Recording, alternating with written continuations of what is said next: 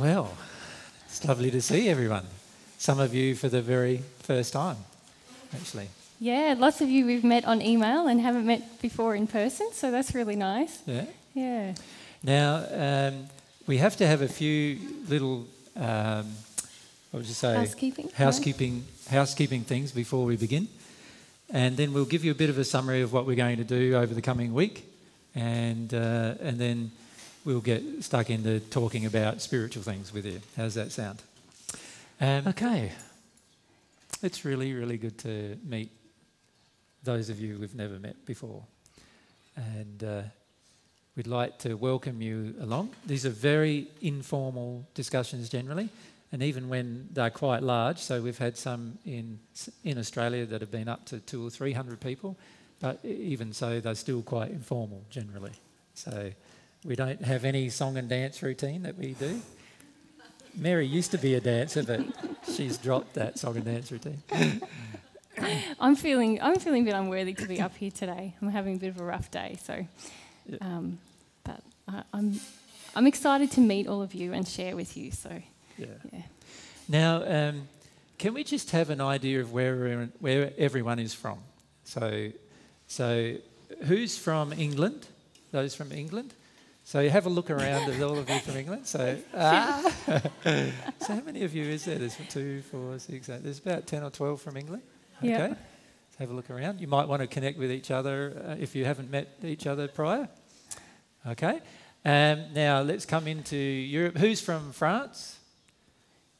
You're alone. Nina. Germany. Germany. So there's 3. Yeah. Okay. Who's from Sweden? Lovely. I almost want to break out into an ABBA song when I see you guys, but anyway, I won't do that. But there's also someone from Norway, isn't there? Yeah. There's yeah. Norway. Yeah. Okay. Lona. Any other Scandinavian countries represented? No. Latvia. Yeah. Cyprus. Welcome. Okay. Nice to meet you. Latvia, Cyprus. And we've got someone from Turkey, don't we? We have some Karen from Turkey. Yeah. And Gabriella, where are you from? Italia. Yeah. Yeah. Cool. Who's from the USA? Hello. Michael. Oh, yeah. Karen here. Yeah. Hello, guys. 2, 1, 2, 3. Yeah. You're from Mexico as well. Mexico. So there's. Wow. Who's from Russia? You're from Australia now, you rabbit. Yeah. From both. From both, yeah. No worries. And who's from Australia? Who's from Australia? Yeah. Okay. So a few visitors from Australia. Cool. No worries. And lots of the Aussies have... Now, have we not covered anyone? Is there anyone missed out? Oh, of course. We're in Greece. Who's from Greece? Who's from Greece? You get to put up your hand. Okay. Yeah. Okay. And Albania. Yeah. Okay. So cool. Yeah. Thank you to everyone in Greece for having us. It's really a beautiful gift. Yeah. And we've already had a few discussions with people in Greece, and some of the people in Greece are now quite frightened of me, and so they haven't come today. So that's the way it goes. So, so there's quite a lot of a wide variety of people here today from different places, hey? Obviously, probably us guys from Australia have travelled the furthest, I think, perhaps, or from the States, you're probably a similar distance. Yeah. All right. It's really good to meet all of you who we haven't met before, as I said. And what we normally do at these venues is we usually just have a break about halfway through, about 2 hours in or 1.5 hours in. And there's munchies up the back, you'll notice. So when I say munchies, I'm using the Australian slang. That's food, for those of you who don't know what that is. And we normally have a break, have some food, bit of a break, for a half an hour, 3/4 an hour, and then we continue with the subject, basically. Also, because we're going to do question and answers today, so if you just raise your hand when you want to ask a question, and just wait, we'll indicate you, but wait till the microphone reaches you before you start your question. That just means that everyone... That means it will be recorded, but that helps a lot of other people who then go and watch a DVD or a YouTube clip. Yeah. So every session is recorded, so we'd just like to point that out to you. And we find that that's really, really good for most people, because it means that if you have a question, and as you know, many of you who have watched DVDs, you've had a question that often has been answered through watching the DVDs. Through someone else asking your question. Asking the same question. Yeah. Now, up the back, now where was it, Joy? Where were the DVDs? Oh, I haven't put them out yet. Yeah, right. So on that table over there, yeah, I'll just put my thongs on. For now, what's happened is we've sent 80 sets of DVDs to Greece, and only 40 of them have arrived. So we don't know where the other 40 are at this point. But the 40 that have arrived, what we would like to do is those of you who are not in Greece, if you feel free to take a set of DVDs. It's a complete set of The Secrets of the Universe. They've been remastered, so the sound quality is a lot better, and you can copy them at any time as well to give to friends or whatever. The Secrets of the Universe, Longing for Divine Love, Longing for Divine Truth, An Introduction to Prayer, and Humility and Faith are the subjects on the DVDs. There's 14 DVDs in total. Take the entire pack. So they're just a gift from us. They're a gift from us. Right. And a lot of Eagle's work in remastering has gone into that, and some people in Australia have done the artwork, and they look quite pretty, eh? Look good. Yeah. So obviously, if you're from Australia, don't take one because it's better. You can get one at home. If you're from another country other than Greece, if you can take them, because when this other box comes, all the people in Greece will be able to get boxes from those if you haven't already got some. But feel free to take them today before you leave. We don't want to take them back to Australia if we can get away with it. So that's the set of DVDs. Many of you probably would not have seen the one on faith yet, because that hasn't. I think it's only just recently been put on YouTube, and it hasn't been mastered before. So that's a part of that pack. All right, I think that's pretty much everything. Yep. Yeah. Should we start? Now, who's got the microphones? Okay, Katerina Anna and Katerina. Awesome. With the microphones, all you need to do is hold them up fairly close so that you can hear yourself in the sound. And then if you can hear yourself, we can hear you. So if you can just bear that in mind. If you do have mobile phones or anything, it'd be great if you could turn those off or put them on silent for us. That'd be great. Is there anyone here who's never seen a DVD or never seen anything about us before? Yep. Yeah. Welcome. Hi, welcome. Hopefully it's easy to pick up what we're talking about. We try and explain everything as we go. So. Yeah. Because a lot of the people may have asked questions that they've heard some about certain subjects before, we will try to point out what DVD that particular subject might cover, or what YouTube video that might cover, so that if you want to watch it yourself, you can get more of a detail on the background of that. Does that make sense? Yep. No worries. Okay. We're at your disposal. This is the time when everybody goes silent and goes, who goes first? Just behind you, Anna. Thank you. Okay, I'm a little nervous about talking into a microphone. No worries. I don't know if this goes into housekeeping. It came up with Nina the other day, but my soul kind of flipped when she talked about discussing the potential learning center in Europe. Yes.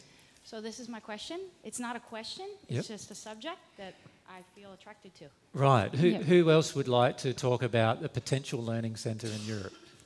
Okay, fair awesome. enough. We were thinking of actually having that discussion next weekend on the Sunday, but who would miss out on that discussion if we did it then? Okay. No worries. Well, that's no good. So we might... Maybe tomorrow... do you want to talk about it now? We can talk about it now, but I suppose the subject matter is also...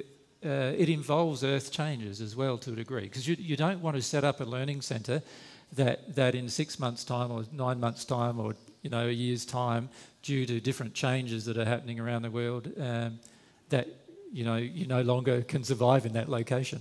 So what we want to do is to validate some locations of where a potential learning centre would be best to set up. And I have my own ideas about that I'm happy to discuss with you. But the problem with discussing ideas that are not yet fully formulated is that people then have a habit of taking that and running with it without further confirmation. Now, what myself and Mary are doing, and we've explained this to a number of groups already, is that we are investigating the process of earth changes through discussion with quite a number of different spirits at the moment. And to give you some firm idea as to what locations on the earth are going to be relatively safe locations and what locations on the earth are actually going to be quite difficult locations to live in. And we haven't finished that investigation yet. And we don't envisage finishing that investigation for another few months yet, probably. That being said, there are certain locations that we feel quite certain of that are going to be quite safe. But to discuss them prior to being sure and having some surety, sometimes people feel is a bit unresponsible of us. It really depends on whether you feel that or not. How do you feel about it? Have you got the mic with you still? Yeah. Well, it raises another question and something I've been struggling with. Mm-hmm. And I don't know if this uncertainty is creating my own uncertainty about following desires right now. Yes. I have like these desires, but then I feel totally braked to start acting on them. Yes. Which is obviously my own injuries as well. But I also feel like this message, like wait, just wait for more information. Yeah. In terms of setting something up. Yeah. And so when Nina mentioned this learning center, and you mentioned it as well in a talk about the learning center in Australia, I heard about going around the world, and something just lit up. Yeah. In me. So I feel this. We feel quite strongly that there will be learning centres. We feel there will be 5 major continents that will be relatively safe in terms of earth changes, and there'll be large numbers of people surviving in those locations. And we feel that there'll be learning centres eventually in all of those locations. But that'll depend very much upon the desire and passion of the individuals who are associated to those particular locations. In Europe, Europe itself, we feel at this point, and this is where, can I put say in front of this discussion that I'm not 100% certain about what I'm going to discuss with you now. And since that is the case, you need to take everything I say now with a degree of analysis for yourself. But my current feelings, which I'm happy to discuss openly with you about Europe, are that most of Europe as you know it, in the Western European areas, will be very difficult to be in during the process of changes. We feel at this point that Italy is going to be one of the first places on the planet that has a supervolcano erupt. Now, we haven't investigated that further, but there's a supervolcano in Italy called Flagari or something like that. I can't remember his exact name. It's near the city of Naples. In fact, Naples is in its caldera. Yeah. No, Vesuvius is a tiny volcano in comparison to this. This is a supervolcano. A supervolcano, if I can describe, is, the standard volcanoes, which you see generally a mountain with a small caldera. Usually it's only a few kilometres across, where usually quite a lot of material comes out of, but in terms of a supervolcano, it's 1/1000th of the material of a supervolcano that is usually put out in a normal volcano. So a supervolcano has the ability to actually erupt and spew out 3,000 to 5,000 cubic kilometres of ash and dirt and dust. So and lava, of course. So if you can imagine that, that's a lot of material. Now, if a supervolcano goes off in Italy, most of Europe will be affected by that volcano. if you're within 1,000 kilometres of a supervolcano, generally you'll have some kind of pyroclastic cloud issue, which, do you know what a pyroclastic cloud is? It's a superheated air and ash travelling at up to 600 kilometres an hour. And when I say superheated, it can be heated up to 1,000 degrees centigrade. So it instantly basically fries everything in its path. So a supervolcano spews out. In fact, the problem with the supervolcano is that in recorded history, we have had none go off. And so scientists still don't really know what a supervolcano would do if it goes off. But there is one, Italy is sort of like Italy is pushing up towards the Alps. And there's a lot of pressure on it at the moment. In fact, some of the volcanoes around here are going off, but you also have quite a lot of seismic activity, earthquake activity and so forth. And there is a constant, the scientists at the moment are quite worried about Italy and the supervolcano in Italy because of the fact that it's not being measured very well, and it also is showing signs of activity, which it has been doing for some time. It has raised the level of the ground by, I think, close to 6 metres over a period of 10 years. So it's actually put something underneath is pushing the ground up. Now, the discussions we've held already with the spirits that are involved is that supervolcano you'll have a few days' notice at the most of that going off, and the main notice will be birds falling out of the air due to carbon monoxide poisoning, and then there'll be some seismic activity in Italy. Three earthquakes in 3 specific areas which form a triangle, and once those 3 specific areas are destabilised, then there is a high likelihood of this supervolcano erupting. In terms of time frame, that we have yet to confirm the time frame, but at this stage, and it's very hard to predict it, but at this stage they're feeling sometime February, March next year for that particular event. Does that make sense? Now, if that does happen, then the entire of Europe would be, from that point on, wherever you are in Europe is where you're going to stay, basically.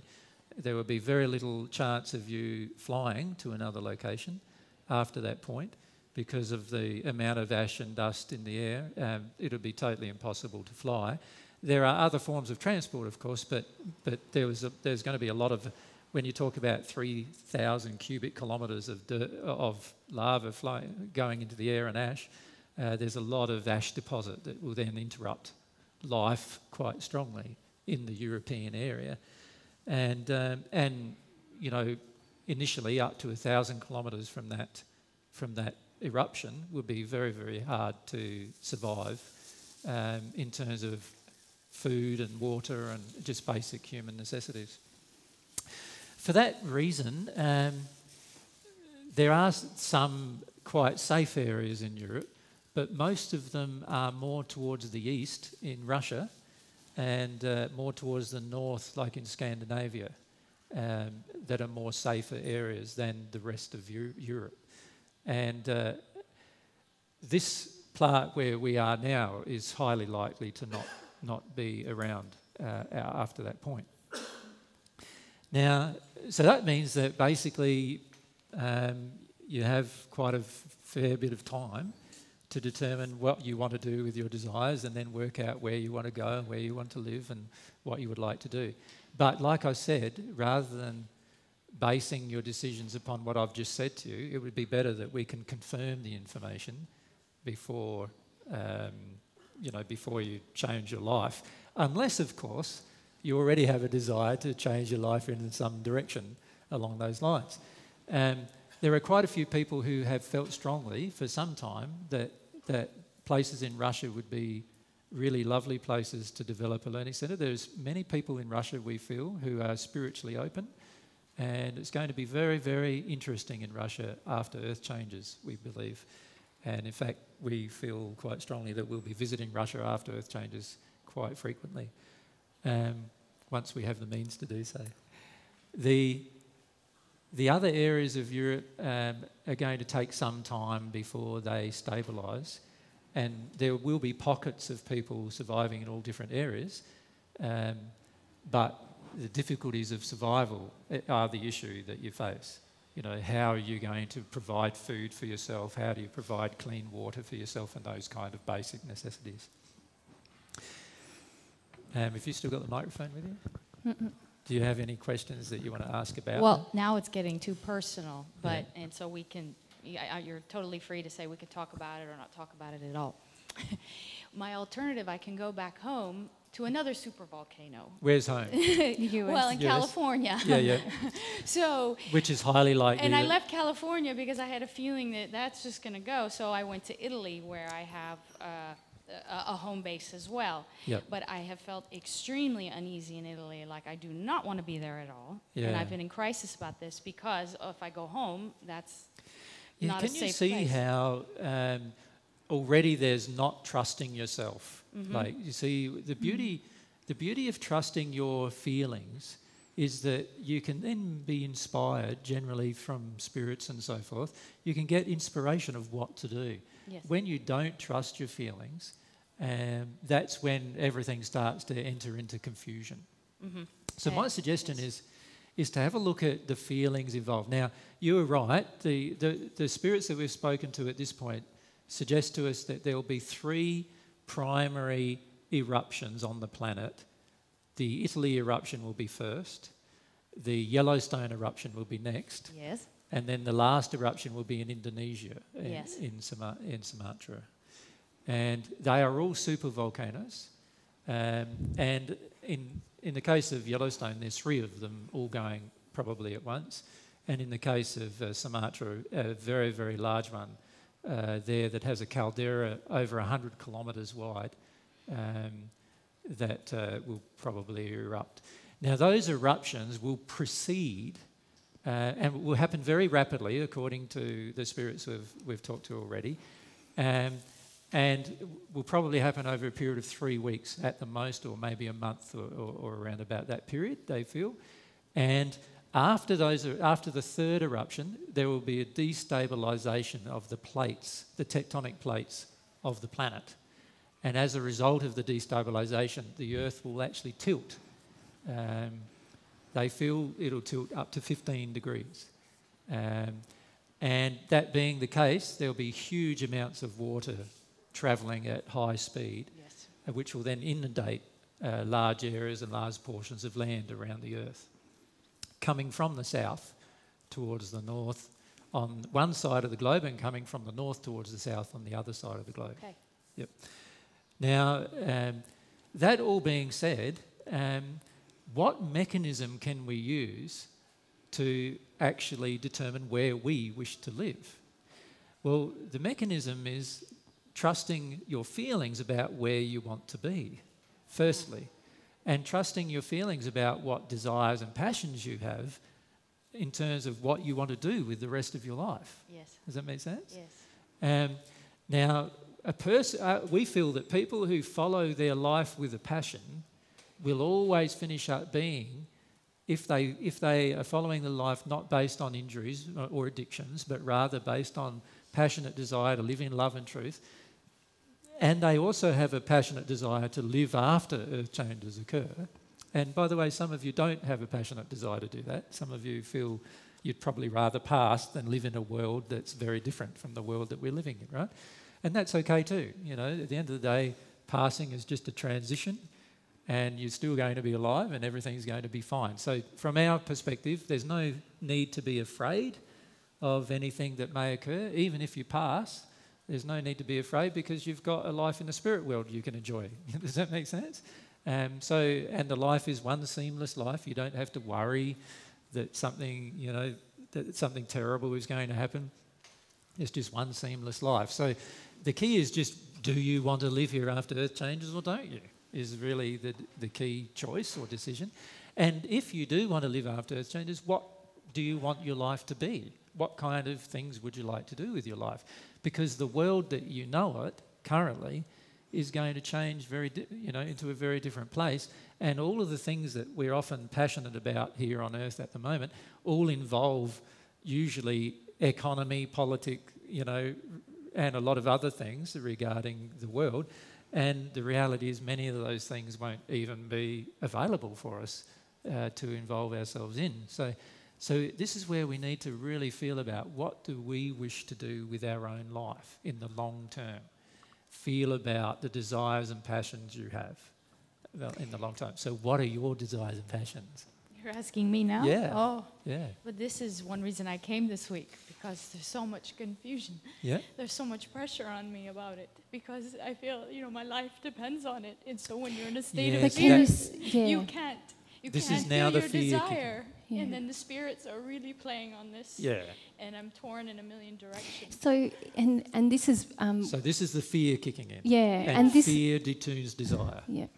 This is why I often feel very reticent to speak with people about earth changes, because everyone is already in a heightened state of fear, and instead of processing that fear and really finding their own pure desire within, they seek someone else to tell me what is the safe thing, to help me take away the fear. And in the end, there's no guarantee anyway. If you're living in fear, your law of attraction dictates you will attract things that trigger your fear. Absolutely. But you're triggering me to connect to my fear now, which is good. Yeah. It is good. Which is what I've been avoiding. I haven't been able to connect, and I feel like I'm in limbo. And I said, you got to get the courage, to go to Greece and hear all these things you don't want to hear, because that's the only way you're going to get out of it, to feel what you want. Exactly. So this is one so reason why I'm perhaps here. the best thing to do then is to discuss fear in a lot more detail. Okay. Because it's the fear that is going to dictate what happens in your life in the long run. Yeah. And what we'd like to do perhaps in part of this discussion is discuss more about fear and how fear changes and how to actually feel fear and release it rather than holding on to and living in it. Mm. Yeah. Can we have a mic over there? Is it on the same subject? Yeah. Yep. But it's on why the earth changes are happening, not just what. No worries, that's fine. What I feel I'd like to know more about, although, the fear's there. Sure, and we're perfectly happy to discuss why. There's a combination of reasons why earth changes are occurring. Firstly, there is a cycle that happens here on Earth around every 12.5 to 13,000 years, where the Earth gets bombarded with a certain type of matter that passes through us, actually, and we are not harmed by it, and the Earth itself is not harmed by it, but it does cause structural changes to the Earth itself. And this cycle occurs because of the different waves of energy that are coming from the universe. And so in this universe, in the Milky Way galaxy that we live in, at the centre of the galaxy there is a huge black hole. And this black hole determines what happens with every solar system that surrounds the black hole itself. And then we have smaller black holes within the Milky Way galaxy as well that whole solar systems rotate around. And so you could say we're all rotating around this great galaxy, slowly getting sucked into its vortex, actually. But it's a very slow period in the sense that one rotation of the galaxy occurs every 450 million years, right? Just one rotation. And so one rotation of this galaxy, and we've only historically had, I think it's about 13 of those rotations in this galaxy, historically, happen every 450 million years or so. So we've got this one rotation of the galaxy occurring, and then we've got a rotation occurring around our own, a closer black hole that our whole solar system is rotating around. So you've got this rotation going around like that, going around a galaxy, like so. And every 13,500 years, this rotation passes an emission of energy coming from its own black hole, which destabilises much of the matter in its vicinity. And then every 450 million years or so, we we're passing around and getting closer to these, but we're rotating around 450 million years around the galaxy, but we're also now every 13,500 years passing twice, 26,000 year rotation it is. So every 13,000 years we pass the centre of the line coming out of the galaxy. Babe, now, do you want to use the whiteboard? It's a bit hard to draw because it's called a double toroid in the way that it looks energetically. There's all this energy coming out in a toroidal system. And I'm just wondering if there's a picture on the net that we can refer to that describes it. I can't remember where. There's some pictures on the net that can describe how it looks physically. But it is a physical. There's a physical basis. It's a material rather than a spiritual event. No. It's both, and we'll talk about both. Okay. What happens is God has a series of. God increases the potential of the human race and also all creation, in fact, through a series of ever closer gaps of pushing out more love into the universe. The Mayans realised this with what was called the Mayan, what's referred to as the Mayan calendar. They realised that there's periods of time, cycles or periods of time, which are ever decreasing up until the point of 2012. And these cycles are emissions of love that they realised, they started calculating that every emission of love that's put out to the universe, they didn't call it that, of course, but every emission of love that's put out to the universe causes an increase in the potential of what all matter is capable of producing and life is capable of producing. So, for example, the first emission was the actual spontaneous creation of the universe itself, the matter in the universe. The second emission was the creation of the formulation of planetary systems and so forth. The third emission it was the formulation of the potential for life on each planet. And the fourth emission, begun by the vegetation and insects on the planet and so forth. And you get this creative cycle that's occurring. And every time God emits more love into the universe through these black hole systems, actually, is how this love actually comes out as a substance. That it actually affects every single thing, all matter in that universe, including our own souls, including our own life. It also affects everyone in the spirit world as well, not just people on Earth in the physical or in another location in a universe in the physical, but rather it affects everyone. It affects every single person in the spirit world and also on Earth because they're all part of this same system.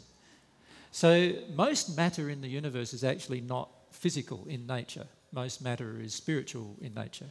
And all of this matter is affected by these emissions of love that are coming out in ever decreasing periods of time. And in higher intensity. So the first period of time was 13 or so billion years. And then the second period of time, I think it was in the millions of years. I forget the exact number. I think it was 600 million years or something like that. And then the third period of time is much less and so forth. The onset of man occurred in the fifth or the sixth area of time, and that was a couple of 100,000 years ago, and so forth. But every time there's a new potential, what happens is every part of creation is able to do more than it could do before. And all of a sudden, new forms of creation spontaneously come into existence because of the potential.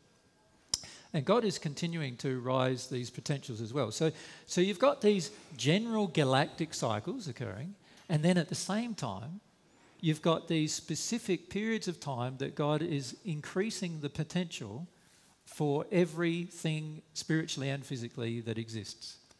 And that potential, which is raised, then allows new forms of creation to come into existence. And it also changes us, believe it or not. It changes our own cellular structure even can be changed as a result of these new forms of potential. Now, scientists have only just really starting to discover this process. There are some scientists who are not religious at all. They don't have any belief in spirituality at all, but they're now discovering that there are these series of times. And in fact, some of those scientists are basing their work on a man called Terence McKenna, who has passed. He's dead now. But he discovered these linkages between what the Mayans had spiritually discovered and what science is yet to really fully discover about these cycles of time that are ever increasing, they're compressing. And we're living in the time of the greatest compression of these cycles, right up to the period of 2012, to the end of 2012, is the greatest compression of that cycle. So beyond 2012, we expect, and most of the spirits in the universe expect, the potentials to change quite amazingly because of these waves or cycles increasing in their intensity and decreasing in the time between them. And as a result of that, eventually what will happen is new potential will occur on the earth and also in the spirit world regarding life itself. And that's how God creates. God creates through this slowly raising the potential through the general feeling of love that comes from her. This is not the divine love that we're talking about, but rather another part of God's love, which you would call agape love, love that is general for all of her creations. And she constantly pumps out this love in ever increasing amplitudes and decreasing periods, and to improve and grow the potential of life in the universe. Does that make sense? And they're all coinciding in the time in which we're living now. So a physical process that occurs regularly, cyclically, in the form of earth changes, is coinciding with a time of great potential for ourselves as part of God's creation to extend our potentiality, to extend our soul's development. Yep. Yeah. Does that make sense? Thanks. Yeah, that's very helpful. I mean, there's a lot. I'm not sure I've understood everything, but it's given me something to think about. Yeah. There's a lot you can do to investigate this on the internet, actually. There is a lot of information available on both the spiritual side of this, but also on the physical, the scientific side of this. And it's really fascinating when you investigate both sides of it, and you'll be able to see the correlation. But the interesting part is that the time we're living in is the time of correlation between these two things occurring.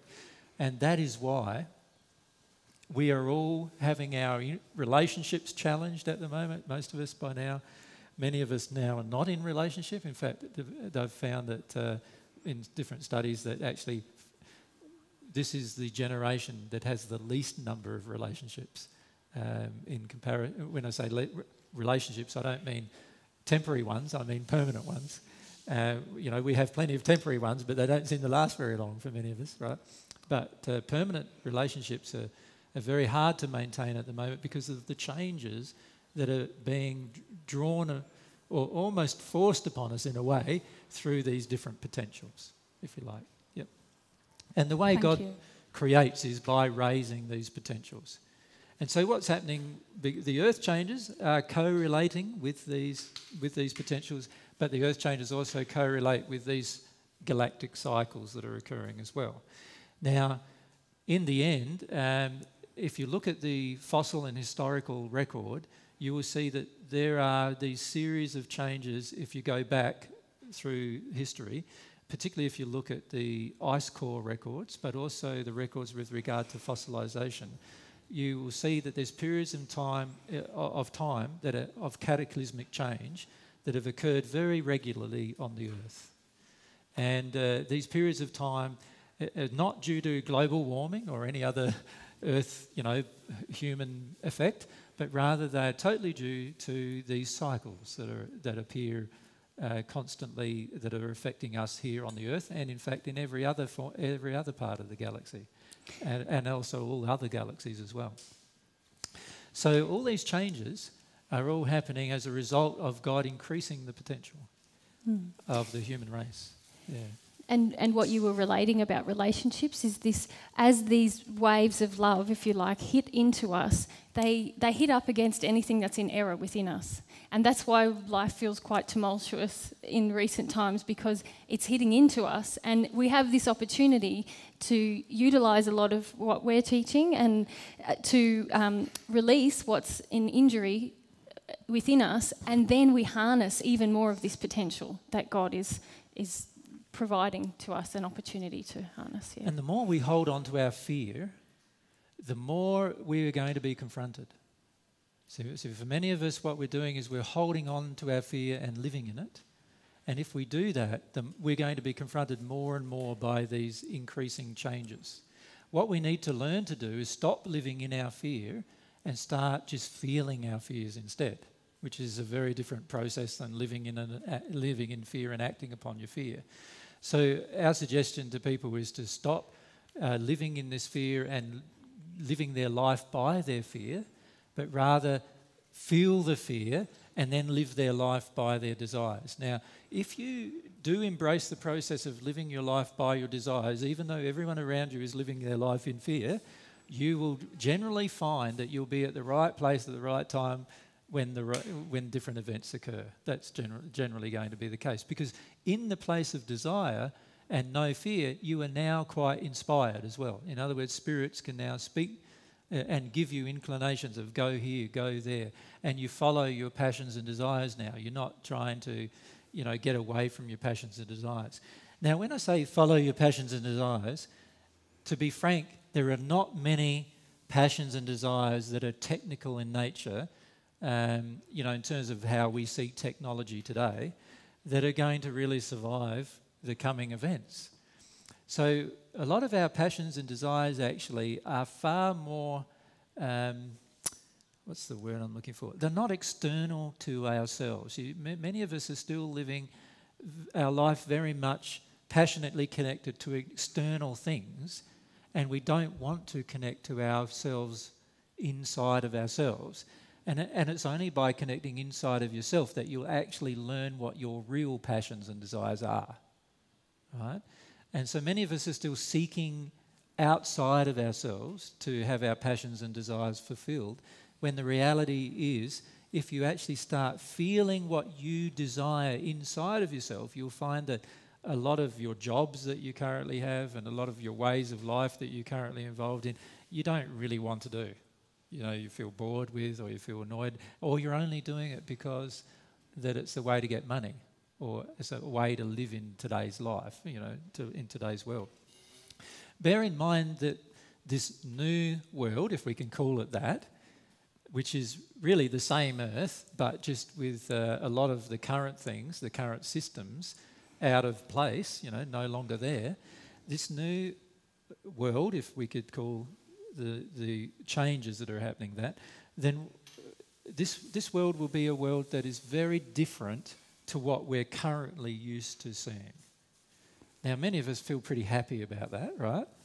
But we're yet to really embrace it as well. We're sort of, in a lot of ways, we're trying to live in today's world and then think about what we're going to do in this new type of world, but then we don't want to let go of all of the things we like in today's world, right? So, for example, most of us like comfort, do we not? Yeah, most of us like to be comfortable. Yeah. So any time my comfort is triggered, I don't want to give that particular thing up. But do you think if there's no electricity, there's no running water, there's no food that you can go down to one of the supermarkets and get, do you think you're going to be very comfortable then? So isn't it better to deal with the fear of discomfort now, while you have the opportunity and while it can be, to a degree, dealt with without there being much pressure, than deal with it when you've got huge pressure to deal with it? Can you see?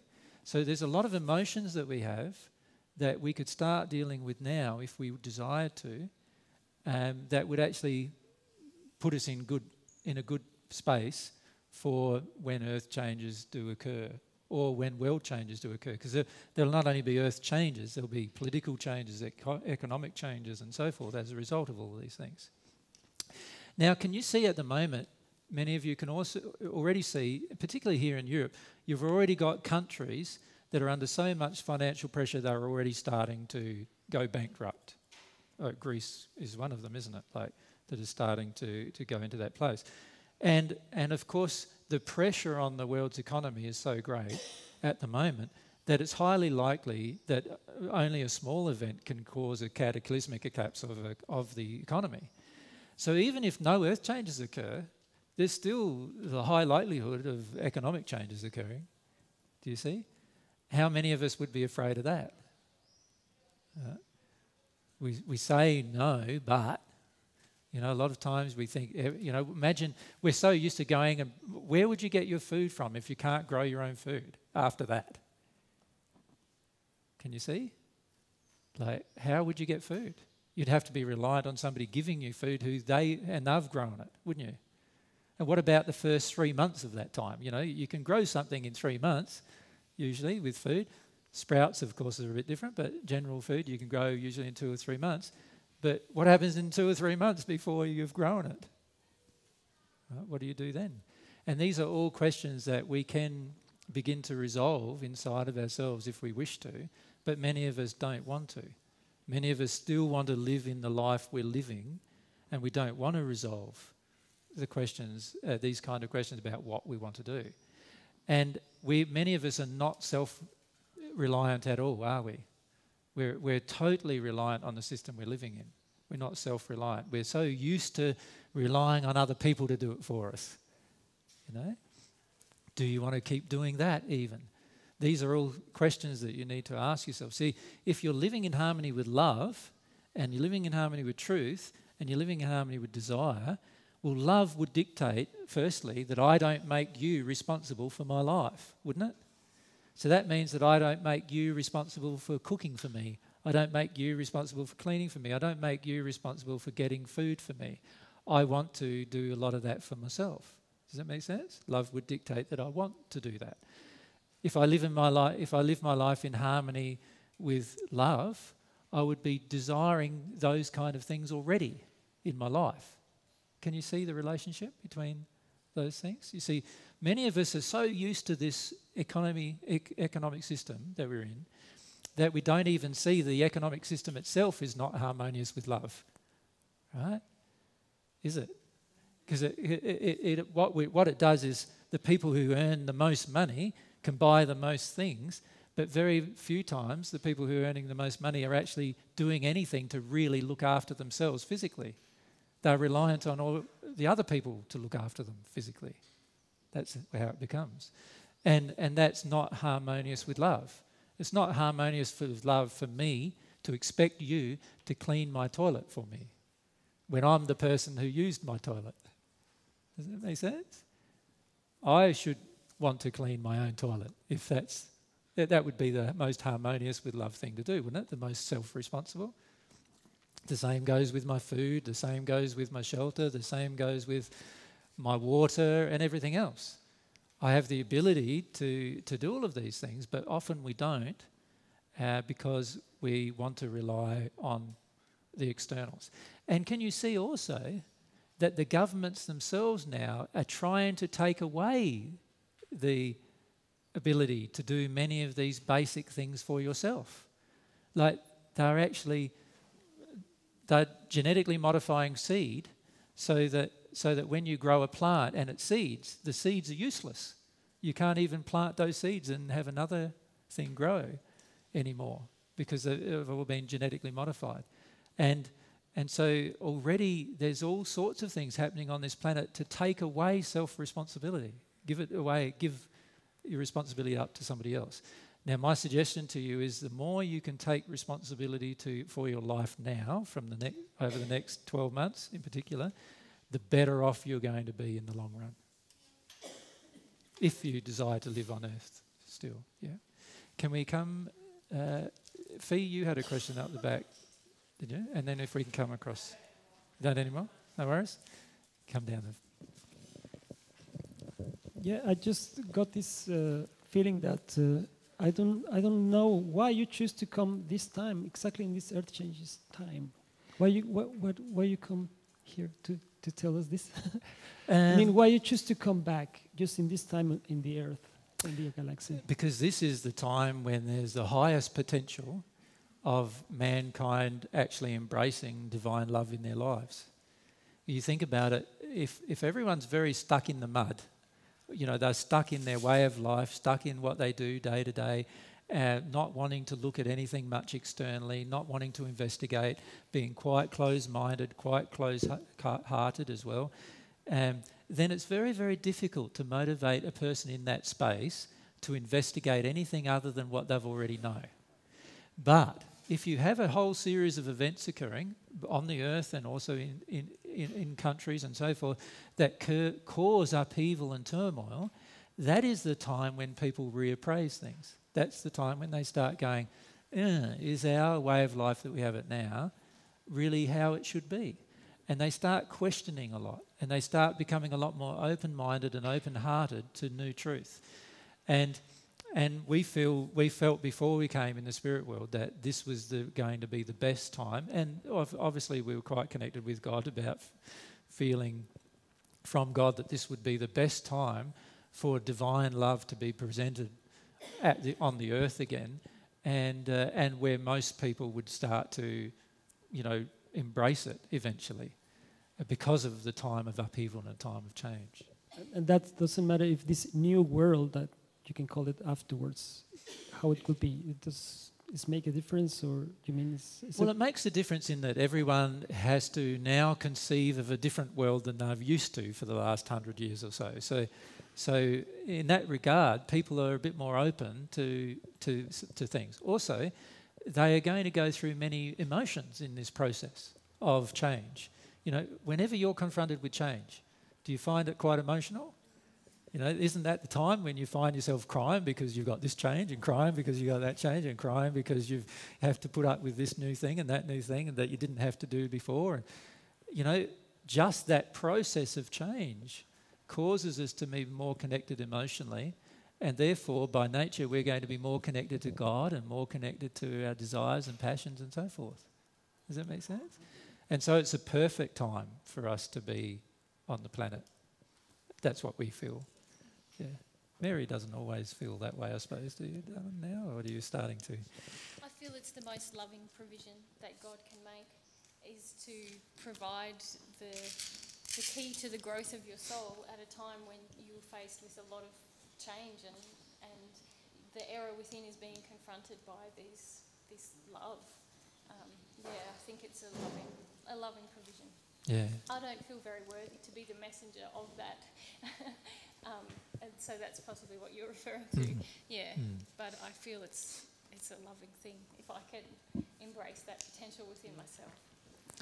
I guess all the 14 of you was the same, have the same meaning? Yes. The same desire, yeah. Can I have a question beside that? Is that all of these 14 are younger than you, or? No. There's only at the moment 4 of them. Younger than you. Oh, sorry, they're all younger than me, yes. But there's only 4 of them that are really starting to embrace who they are. The rest of them are in different places of fear, really. They've imbibed, if you like, they've had the same kind of fear background as many of you have had, but on top of that they have the fear of having to find out who they are and all of those kind of things too, which is a pretty intense fear as well. And so many of them are in a state of total denial of who they are. But there's 4 of them who basically have a strong desire to start embracing themselves and start embracing why they came to Earth.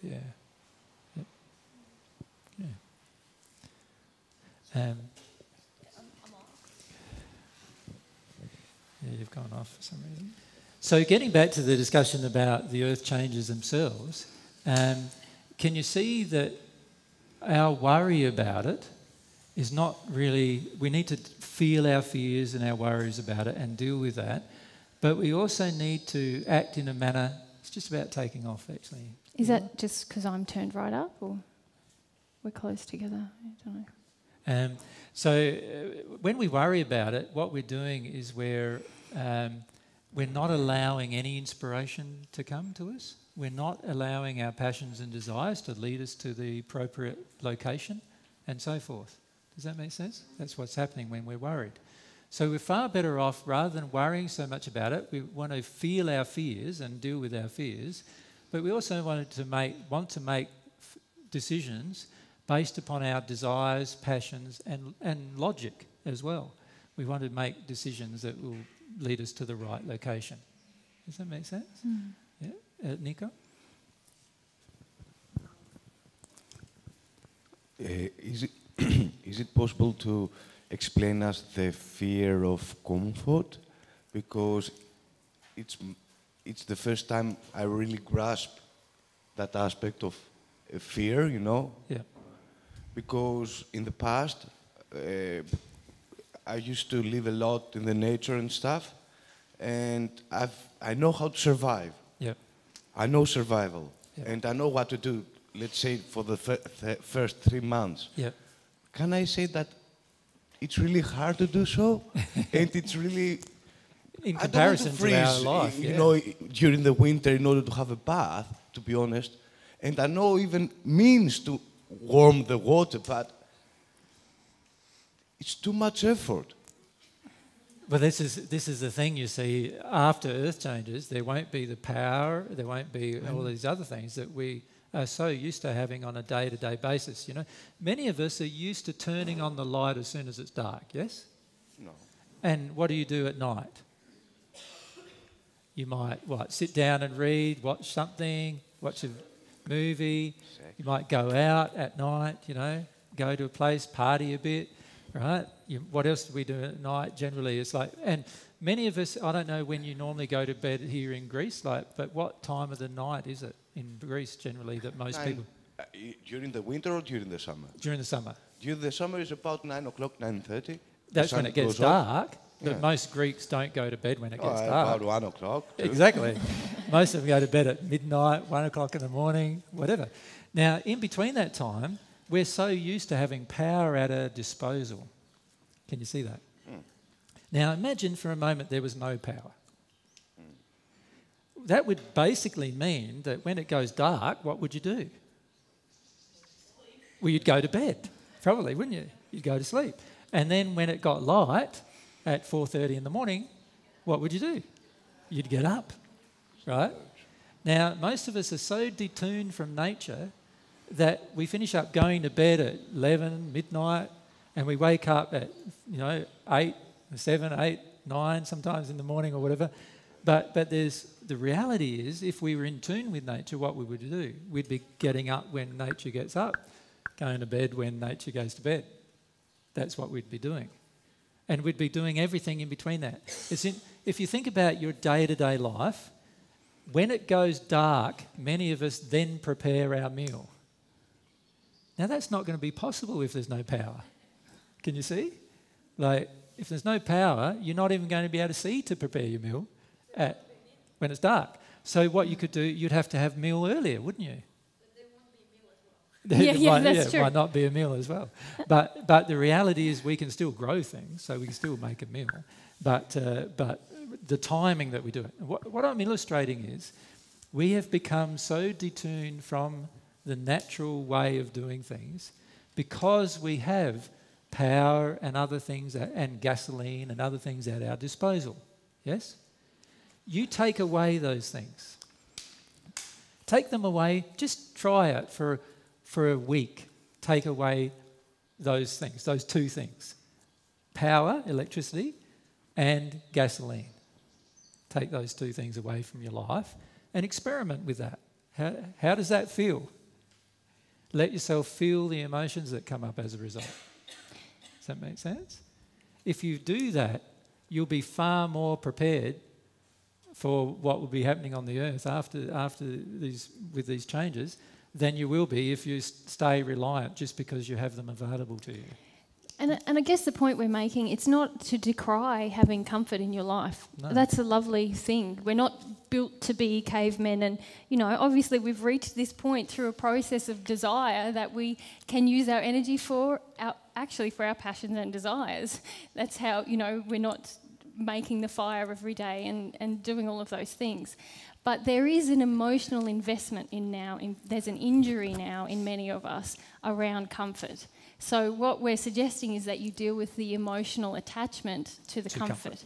And for myself, it's surprising the different emotions that I've worked through around comfort. They actually relate to a feeling of being unloved. inside. If I have no comfort, the feelings that come up inside of me are relating to I'm not being loved. I don't want to care for myself. I want someone else to care for me. Like a lot. So it's surprising where our emotional attachment to comfort has hit us as an injury. Sometimes it's an unexpected emotion that you find when you do without the comfort. So if you think about wintertime when you're cold, what's the first thing you go for when you're cold? Well, most of us don't go for a jacket, actually, if you think about your life. What's the first thing you go for when you're cold? Coffee. Many people go for a hot drink, do they not? Right? Or hot food, or we're cold, we're dressed in shorts and a t-shirt like I am now, we're cold, we walk inside, turn on a heater, rather than putting on clothes even sometimes, don't we? Because we like the freedom of not having the clothes on, as much clothes on, so we go and turn on the heater instead. Can you see how we're so focused even in our day-to-day life that whenever any comfort issue is triggered, whenever we feel cold, we automatically seek hot things. But what if those hot things weren't available to you? What would you do then? Freak out, yeah. Like most of us would probably go into some kind of level of fear and distress, or some level of anger and annoyance, actually, that's not available. How do you feel when you go home and you switch on the light and nothing happens? For many, it's angry. That's the first feeling. I pay for my power and it's not going on, and off we go. Imagine that every day. You go home, there's no power at all. When you don't get internet connection. Now when people don't have internet connection. Yeah. I haven't got a fast internet connection, like, I want a fast one as well. And we get so upset about those things. You see, what we need to do is start embracing a life where we know we can live without all of these things, that we know we can still embrace our life and still embrace our desires and passions. Now, our feeling is there's still going to be energy available after changes, but it will be new forms of energy that the people who are alive at the time create, right? But it won't be the forms of energy that we're now using, right? So most of us at the moment are using either coal-based energy or nuclear-powered based energy, right? Is that not the case? What's going on in Europe mostly? What's most of your power generators? So coal-based. Yeah, so it's basically coal, which has to be mined with large amounts of machinery, doesn't it? Like, all of which, you've got to dig deep into the earth generally and get. For many of us, that means that for Europe in particular, that means getting it from other countries. Like, so often it's shipped from other countries to these power stations. Now, in some places of the world, there's also nuclear reactors, of course, but the fuel for that is usually coming from other countries, usually from, say, Australia or South Africa, or places that have high degrees of those kind of fuels. And imagine all of a sudden the world doesn't have the fuel for that, and it doesn't have the means to transport that fuel. That means that all of these ways that we're used to generating power are all going to be useless to us. We're going to have to come up with new ways of generating power that each person can somehow apply. Can you see that? Where we as individuals can make it and produce it. Right? We're going to have to do that, otherwise we'll have no power, simple as that. Now, myself and Mary feel that we will have power, but it will be more along those lines. It'll be along the lines of being able to produce it for yourselves somehow. And we've got lots of ideas about that, but that's less in terms of our... We're not as passionate about talking about those issues as we are about talking about love and other things like that. And we feel that the soul changes that we make on the planet will actually enable us to be inspired with these other forms of power, just like as they will enable us to be inspired about all forms of life. But can you see how just changing the issue of power and gasoline, just those two things, how much your life would change? It would change hugely, wouldn't it? Your whole life. And many of us who are living in cold climates would really struggle to live in cold climates without those two things, wouldn't we?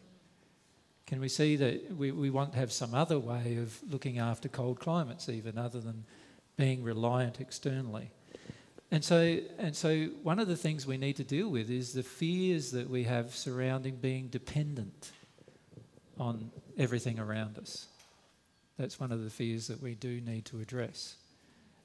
I think it's not only fear. There's a feeling of entitlement in many people now. I'm entitled to have things. And there's a feeling of a loss of the sense of things being a gift. That, no, I should have the fast internet connection and the power and this and that. So for many people, especially in generations younger than myself, I see a huge sense of entitlement that we should be able to get what we want when we want it. And if we don't, then we're angry. And so that's not even a fear. There's now an injury that's been placed inside many young people where they feel that they should have something, and that's a huge addiction that needs to be grieved. That's not a principle in harmony with love. Yeah. So our suggestion with regard to earth changes is basically this: no matter what they are, there's a number of different basic things to consider. Number one is, where are you? Where are you going to live? Number two is, how are you going to live? And number three is, what do you want to do passionately in your life while you're living in that way? So did you understand that? So let's look at number one, where are you going to live? Well, obviously, if you want to live somewhere that you are currently living and there is going to be huge damage to that location, then you're not going to be able to live there very well. So there is going to need to be some kind of decision making taking place about where you're going to live. How you're going to live, well, obviously that's going to be very severely affected by the different changes that occur, and therefore we need to consider seriously how we're going to live, like in terms of what food is available, what clothing is available, shelter is available, and in particular water is available. And then what your passions and desires are also need to be considered. It's no good going to a location that you don't like and living there only because it's survival. That's pointless, isn't it? Don't you want to go to a place that you're going to enjoy, feel good about, have some fun developing different things, and enjoy the life that's present there? When people talk about earth changes, I feel they get hung up on the first two questions: where's safe and how am I going to live? And they forget what I think is the most crucial aspect. What am I passionate about? And what are my passions in harmony with love leading me to do? Because I have a huge faith that God and your spirit guides will help to ensure your safety as long as you are developing in love and following your passions. So the first two questions are loving to consider, but if you neglect the third one... You're not really loving yourself if you neglect the third one. Yeah. You're really operating in fear. And if you focus on the third one, I feel you'll be led to the answers in the first and second one. Yeah. So it's not to forget about the first two questions, but to keep yourself open to the answers to the first two questions while you focus on the third. Yeah. And interestingly enough, what many people are finding is when they follow passionately the third question, which is, what do I really want to do with the rest of my life? What desires and passions do I have? What do I want to develop in myself? What do I want to give to others? Those kind of questions. When they focus on that question, it's interesting that they're led through those desires and passions to a location or to a group of people who have similar passions and desires automatically. And they won't all be people who are on the divine love path, as we call it, right? They'll be people from all walks of life who all have very similar passions and desires that you can meet up with and actually grow these passions and desires. And the irony is you will also be attracted to locations where those passions and desires can grow and survive even when earth changes occur. That's what will happen. Yeah. And I guess, we're teaching God reliance, how you can rely on God. And many people view God reliance as, well, God's going to look after me and I don't have to do anything. And God is not, God doesn't encourage us to be passive beings. God knows we're most in connection with ourselves when we're in passion and desire. That's how he created us to be passionate, desirous beings. And so when we step into that place of passion and desire, that's when God can support us more. That's when God can let out the provisions of support and your spirit guide and guiding you to a place where you can be safe and follow those passions and desires. God is always going to bring you what you need to develop in love. And if you're a very passive person and you're sitting here and waiting for God to save me, God's going to bring you the provisions to challenge that error within you. Once you step into desire, then God brings you the provisions to grow in love. And as you do, he also supports you to follow those passions and desires. But I'm feeling a real deflation in the audience about this subject. Can you feel why that is? Fee, do you want to say something? Yeah, Mike. Back. I felt that this year when I tried to step into my passion, I really tried to open to it and to have some balls by actually just dropping what I was doing and starting doing what I loved. And I just felt like when I started doing it, it was okay to start with, and then it just stopped. And I just felt like there's an emotion within me of not finishing things because I don't feel that if I do it, it won't be any good, I guess. And I guess maybe that is the main emotion, but I love writing and I feel very expressive when I write, and painting and drawing and also working with children I feel really passionately about, and I've done all three of those things this year. Yep. I feel like they haven't taken me anywhere. Well, the thing to remember about your desires, the beauty of following them is you'll follow them and you'll get to a point of stagnation when you're following them every single time. So what will happen is you'll recognise what passion you have, and you'll recognise a desire, and then you'll embrace it, and it will go all right for a certain period of time, and then it will just stop, stagnate. Whenever anything stagnates in your life, it's always because of fear. It's always because of an unresolved emotion that's not getting resolved now. Does that make sense? So whenever we find any of our passions and desires no longer growing, no longer changing automatically, no longer growing, it's because we are now not embracing the other emotions that our desire is triggering. So that's God's loving provision, the law of attraction, to bring us, okay, I've hit a wall, there must be an emotion blocking me, something out of harmony with love. So if you for a moment just feel about, all right, what were the emotions? So for instance, let's say the desire to teach children that you have. What were the emotions you felt initially when you felt that desire? Can you remember? That it's so important for children to know the truth and to be given the opportunity. Yeah. But I guess I feel like... Anything else, though, that these are things you felt? That's more about what the children should be given. I mean, what did you feel when you were teaching children? What was the feelings you had inside of you? I wanted them to have what I didn't have. Like, I wanted to give them an opportunity. Right. Can you see that is an imposition upon them? So therefore, the desire is not now... So you engaged the desire... But part of engaging desire is now an emotional error has been exposed. Now, what I would do with that error is I'd go and grieve the fact that I didn't get this. Does that make sense? Mm. And when you fully grieve that, now the desire will be present again, but it will be without that emotion being pushed upon the children. Do you follow me? Now, when we're not willing to deal with that emotion, we'll go into stagnation. In other words, the children around us will feel, oh, she's trying to force me to learn something I don't want to learn. You know, the child will feel things from you and then resist the process of learning as a result. And then we feel like, oh, things are not going as good as what I expected, and not realising that it's because we have refused to deal with that particular emotion that was exposed. Do you follow me, Fee? So the key with following your desires is to follow your desire, and when you follow your desire, you will definitely find that a particular emotion will be exposed. an impure emotion, if you like, an unloving emotion will be exposed. And as to what happens with our desire after that point is going to be very dependent upon us dealing with that particular emotion right now. If we refuse to deal with the emotion right now and we close it down, we will find the desire will go down, because now we're in a state where we're afraid of the emotion, right? So our desire will go down and nothing around us will work. Automatically, nothing around us will work.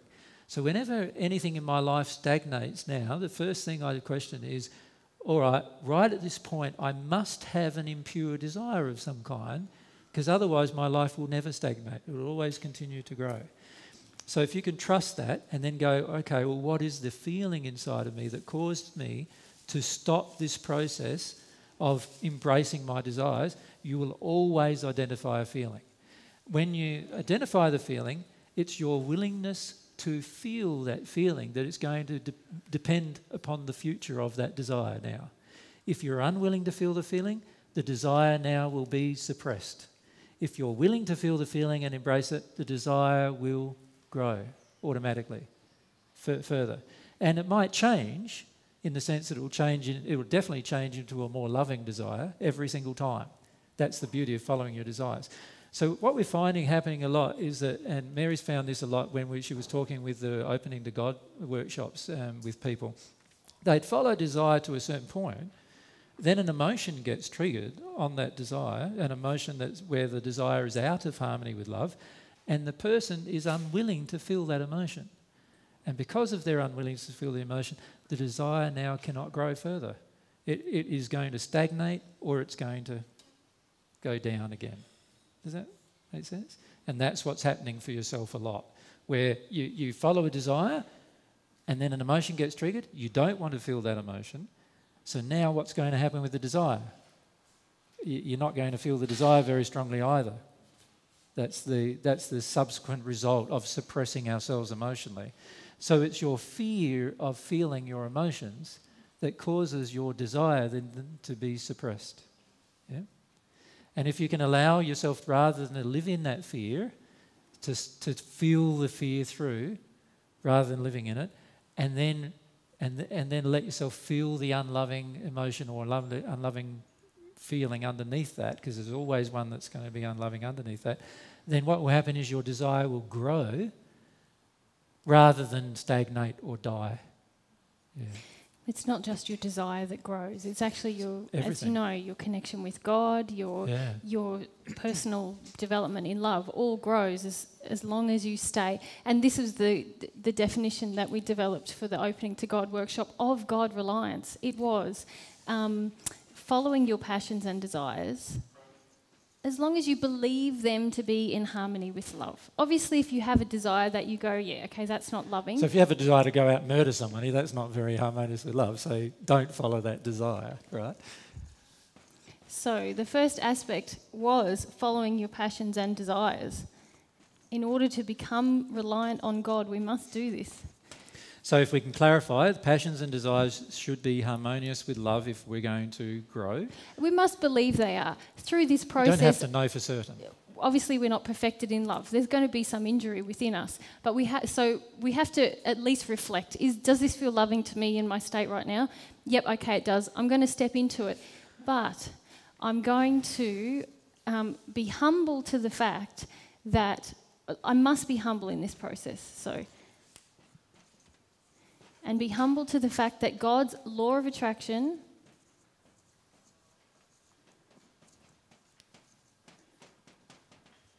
will bring me the things that will highlight the error within my desire, highlight what's not loving within my desire. And if I can give you an example with regard to teaching children. So teaching children, you have a passion and desire to teach the child. So you're following your passion and desire. And initially you think that this desire is harmonious with love. That's the feeling you have, so you go for it. When you go for it, you're sitting down with the child and the child starts yelling at you. Now, there's a law of attraction event now. Does that make sense? A child is generally always reflecting an adult's unhealed emotion. So I've got this child yelling at me. What's going on here? doesn't feel very good anymore, my desire, right? Having child after child after child get upset with me because I'm trying to teach it something, I would then have to be humble and go, there's something wrong with what I'm doing with my teaching. Because if I was teaching with an open heart and with love, I wouldn't have these children yelling at me all the time, right? Or it could be that the children were getting spirit overcloaked, and you see their eyes change, and you see, and they start sort of attacking you through that space, and you're a bit afraid of them. You're a bit freaked out, and you go, "Whoa, this child's a bit out there." Well, there's another thing. My law of attraction is showing me, I'm afraid of spirits and overcloaking, and can you see? So the law of attraction is showing me something that's going to interfere with this desire that I have. So I need to be humble to it, to the feeling. There was a situation, just to throw this in, I was reading with a child and so they have difficulty learning how to read, and it was beautiful, and he was doing really well. And then I suddenly heard his mother talking to me, who died a couple of years ago, and she was really upset and crying, and I could feel this sadness from her, and it freaked me out because I don't normally hear it that clearly. And she was saying, it's so wonderful that you're reading with my son, I wish I could be doing it, and thank you so much. But she felt kind of like she was projecting so much sadness. I was drenched in it, and obviously Miles was picking it up, and he's very mediumistic. And I just thought, wow, and I got so sad about it. And I got home, and I tried talking to her when I got home, and talked to her for quite a long time. But then that really kicked off all these things about my son's so mediumistic, and so many children are naturally, to make children aware of what's going on. But then that just seems like such a huge subject. It is. And is that too much to put on a child to let them know? No, most children already know without you telling them anyway. Yeah, true. So usually it's a confirmation of what they already know anyway. But my suggestion is, again, if you look at the series of events here, what was happening is you had some spirit interaction, and you've become confused about what to do with that interaction. So that's an emotion, isn't it? Like an emotion of confusion is an emotion of what are you confused about? Can you see that if you embrace telling children about spirits, what's going to happen with the school that you're visiting or whatever? What are they going to do? Yeah, they'll just think I'm mad. Exactly. So they'll be quite upset perhaps, but you think you're mad and so forth. So can you see it's fear of authority, and what they will think of you embracing their passion along that direction is automatically now infecting the desire. Do you follow me? Now, how do you deal with that fear? You have to actually feel it, embrace it. What you're doing, though, with it is going, no school's going to let me talk to about spirits or anything to little children in particular, and I'll have parents at my throat, and I'll have, all these different things going. So it's best for me to forget about it. Suppress the desire, forget about it. Does that make sense? And so if we're humble here, you would have processed some more emotion about those things. Even there's a sense of desperation. I can't teach the truth. Kids can never know the truth. I never knew the truth. Immediately you're back in your causal emotion again. Does that make sense? Yeah. The key is to feel that and then proceed along your desire again. Yeah. Right? With embracing that emotion. What we often do, though, is we feel that, we get afraid, we shut that all down, and so now we're not God-reliant anymore, and we're also not following our passions and desires, so we're not enjoying anything anymore either. Right? Then there's some more things Mary wants to mention, of course. This is very important because, and this is something I think for anyone who chooses to follow this path, we talk a lot about being humble and feeling one's emotions, but we must have this crucial other element, which is a desire, sorry for my handwriting, to know God's truth in every circumstance. So I'm following my desires and passions. I get a law of attraction event that brings up something within me that feels yucky. Some emotion I have to feel. So I need to be humble to that experience. Experience the grief or the anger or the fear or whatever is being triggered. But simultaneously, I must hold in my heart this desire to know what is God's truth of this situation. Am I in error? Is this situation in error? What's actually truly happening here? Because that's the only thing that's going to expose the error within myself. Because my truth, remember, is because of my injured state, it's very different from God's truth of the situation. So maybe we can give an example again of that. So when we hit this part here, we might find we have some fear come up. So for example, you're speaking with the child, you have a spirit speaking to you now, and now what do you do with this? Like, you go home to try to talk to that spirit, but you can feel all of her grief about why she's so invested in the child and she's not letting go of the child. And can you feel there's a lot of your own grief about children and letting go of, trusting that God loves them rather than you having to do all of that. So there's a lot about letting go of children in there, or losing a child in there for you. So in that moment, fear comes up, and then under that fear is that grief that you're just starting to connect to a bit there, Fee. So that grief is present, and then there's fear on top of it, right? Now, when I'm in that space, I might choose to hold on to my fear. So in other words, I don't want to know God's truth, and that is there's nothing to fear here. God's truth is there's nothing to fear here. I want to justify my fear to myself. I should be afraid of losing my child. These things could happen with my child that would cause me to lose my child. I have to be afraid of losing my child. So now what I'm doing is I'm justifying myself holding on to the error rather than having a desire to know God's truth about the matter. Does that make sense? God's truth is we have nothing to fear for our children. Nothing to fear. Even if our children die, they are going to be perfectly looked after. Perfectly looked after. Right? By God's, the whole system perfectly looked after those children. But if you're choosing, like, say, we have a desire to leave where we are. Yeah. We have children in England with parents there. And so by asking the child, you can choose to go or stay, this huge grief of losing a child comes up, because I also feel like it feels unfair to ask a child to choose between their parents, because that's an injury that I have from my childhood of, okay, so if I'm going to move quite far away... Can I just stop you for a moment?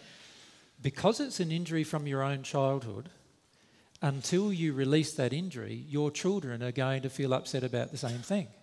Does that make sense? So you were dead right. They are going to be upset because you have that feeling inside of you that you have yet to release. Now, if you released the feeling, then you said to the kids, look, these are the options. We want to go and live in France. We live in England now, we want to go and live in France, let's say. I don't know whether that's what you want to do, but let's say that was the case, right? We'd present that to the children, and because we don't have the fear of losing them in our heart anymore, they no longer feel our fear of losing them. You follow me? So they are totally confident then. All they've got to do is make a choice about what they want. They don't have to worry about mummy. They don't have to worry about daddy. They don't have to worry about mummy's feelings. They don't have to worry about daddy's feelings. They can just choose what they want in that moment. Does that make sense? But when my fear is imposed upon them and my feelings of grief, if they don't choose right, are imposed upon them, now they've got a lot more difficult a problem. Now they have to choose between my feelings of grief and fear and daddy's feelings of grief and fear and mummy's feelings of grief and fear. And now it gets very, very confusing, and it's very difficult for them to make a choice. Can you see the difference? But if I'm daddy and I've released that fear and grief of losing them potentially, and mummy's let go of the fear and grief of losing them potentially by not living in the same place as them, then the child will go, yeah, you still love me. I know that. I just want to live in England for a while longer, Or yeah, well, what if I come and visit you this time, or what if I go? The child would look upon the whole thing as an adventure rather than a problem. Can you see? And can you see how in this process we can say, okay, I don't want to live in England. Oh, now I've got an emotion come up that it's not fair on my kids. Now, if we don't desire God's truth in that situation, we can even cry about this is not fair to my kids, but we're not opening ourselves to go, okay, if I'm in pain, there must be an error in me. Maybe God's truth is something different to this. And even though that hurts really badly because I feel like I'm doing the wrong thing, if I feel about that, then I'll reach this state that AJ is referring to where I feel like relaxed about this decision because God feels relaxed about it. God knows that if I love my child, no matter where I am, my child can feel that. Yeah. Yeah. And that child will feel that. And the child in feeling that will then feel free to make up its own mind about where it wants to be without having the pressure of its mum and dad's emotions imposed upon it. And this is where what we do as parents mostly is we're imposing emotions upon our children so much that our children are not able to make choices and decisions very easily anymore. And that's a major cause of their distress, because they're just feeling the terrible oppression that's coming from both parents. So it's very important that when you follow... So if you think, Fee, about every one of your passions and desires, you see that every one of them has also had a law of attraction event triggering an emotion in you that causes you to detune from the passion and desire. And that's what happens. When you start following your passions and desires, your law of attraction ramps up because God goes, this is great. We can work with this. But then what you do with that is you shut down the desire, hoping the fear will go away. And God goes, okay. It's not going to go away that way. Yeah. It can only go away by you confronting the fear and working your way through the fear and getting into the underlying grief. That's the only way it will go away. Does that make sense? Yeah. And the problem for many of us with this process is that we follow our passions and desires, then we expect everything to go perfectly, don't we? And when it doesn't go perfectly, we go, maybe it's not the right thing for me to do. No, it's your passion and desire. Of course it's the right thing for you to do. It's just that an emotion is getting triggered that's out of harmony with love that you need to deal with, and then you'll find the passion and desire will just continue to flow. If it's in harmony with love, it will always flow. And this is what I find most of the time with regard to this discussion with people that we have. People recognise their passions and desires, they get to point number 2, and that's where most of the time most people come to grief. Because they feel their passions and desires. Most people can actually list them, quite a long list of all the things they like to do. You know, I'd like to do this, I'd like to do that, I'd like to do this. And then every one of those things in the list triggers something emotionally. So how many of you have thought in your life that you'd love to play a musical instrument? How many of you have thought you'd love to play a musical instrument? Almost everyone. How many of you actually play a musical instrument? Right? Less than a third of those people that put their hand up. Why is there a discrepancy between those two things? Fear is the discrepancy between those two things. See, we're not humble enough to just feel our emotions. What happens when we first face a musical instrument? What's the first emotion that you generally feel? Embarrassment. I'm not good at this. I'm not good at this. You pick up the guitar and you don't know which way to hold it, firstly, right? And then they tell you to hold it a certain way. And you start playing and it's like, I can't even hold down one string to pluck one note properly, right? And it goes zzz, zzz, instead of a nice sound, And then we go, oh, I'm not getting an immediate result. So what do I generally do? I give it up in frustration, right? Or I put it away and go, oh, maybe it's not for me. When you had the desire there present. You see, after a while you start practicing and you do get the one note. Like you get one, and then you learn about these things called chords. And you've got to hold a whole finger down somehow to create a bar chord, right? And so you go through all these emotions about that as well, which of course we do. And after a while, we get to 10 or 12 weeks into the process, and all of a sudden something just starts to click. Something just starts to click where our desire starts to overcome. Our desire now has overcome a lot of our fears. And when our desires have overcome a lot of our fears now, things start to click into place. And when things start to click into place, now I can play a song, right?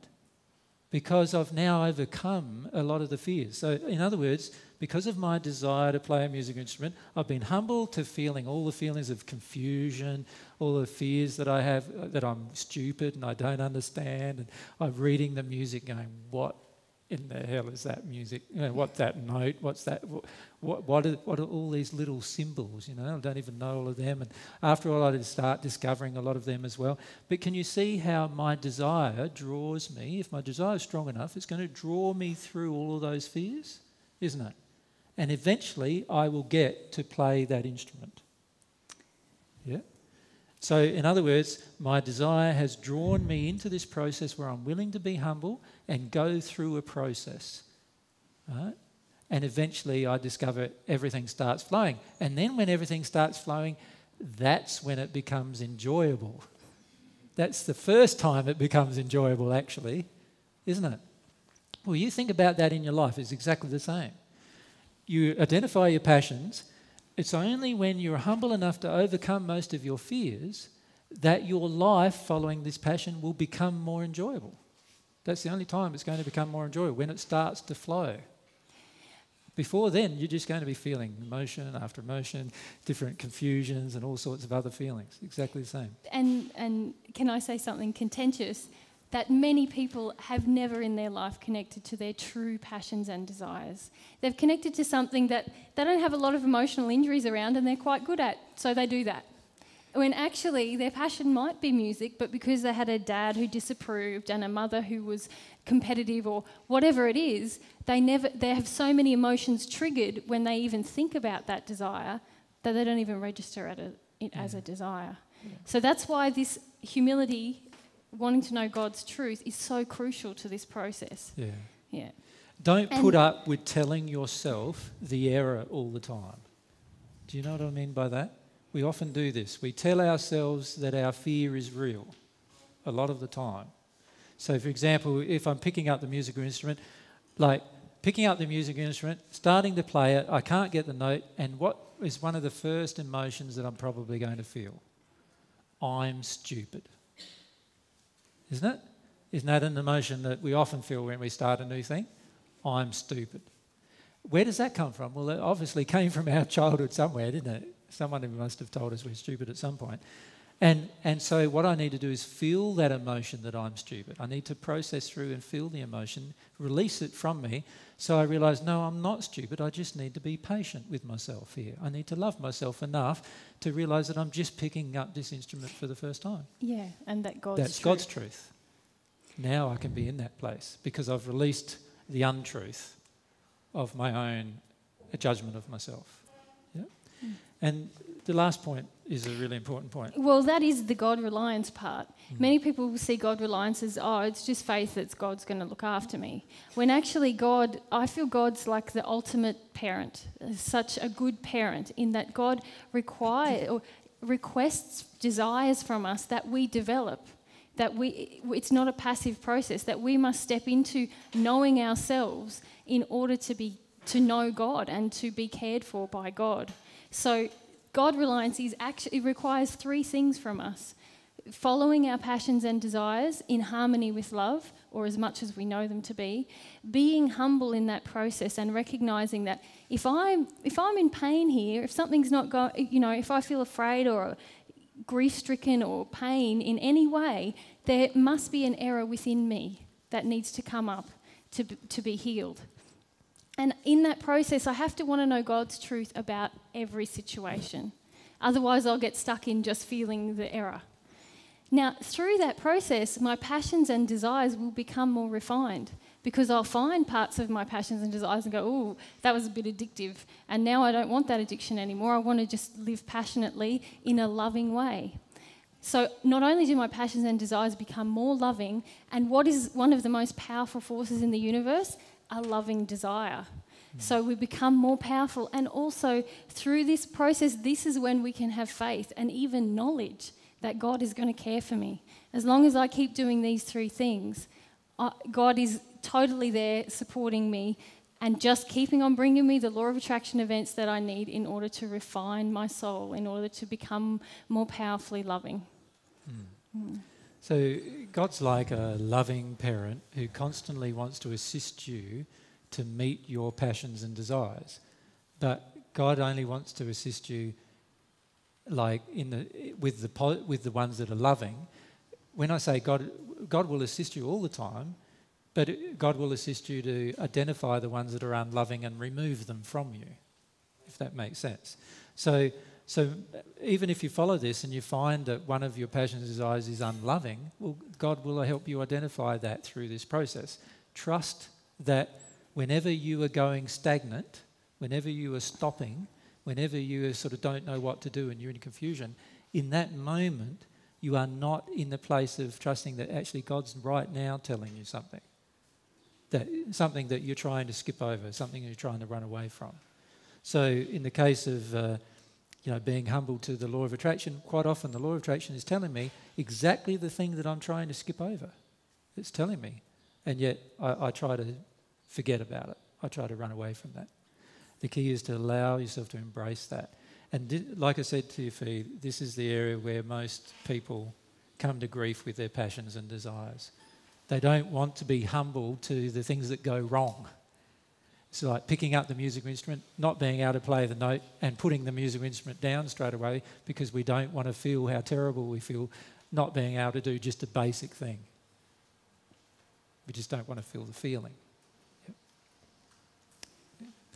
Yep. Where is the... Okay. Thank you. What was your name? You've mentioned a lot of times the term God. Yep. I would like to ask what God is. Certainly. We can talk about God.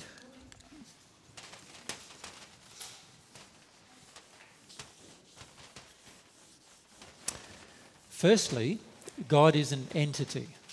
So in other words, God is not just an energy or just a force, but rather God is an entity in the sense that God has the entity of God has certain characteristics and attributes. So if we just write down some of these things. I'll write them down, yep. So God's an entity. God is the oversoul of the universe. And what I mean by that is that all things in the universe, spiritual and material in nature, have come from God in some way. So God is the great oversoul of the universe.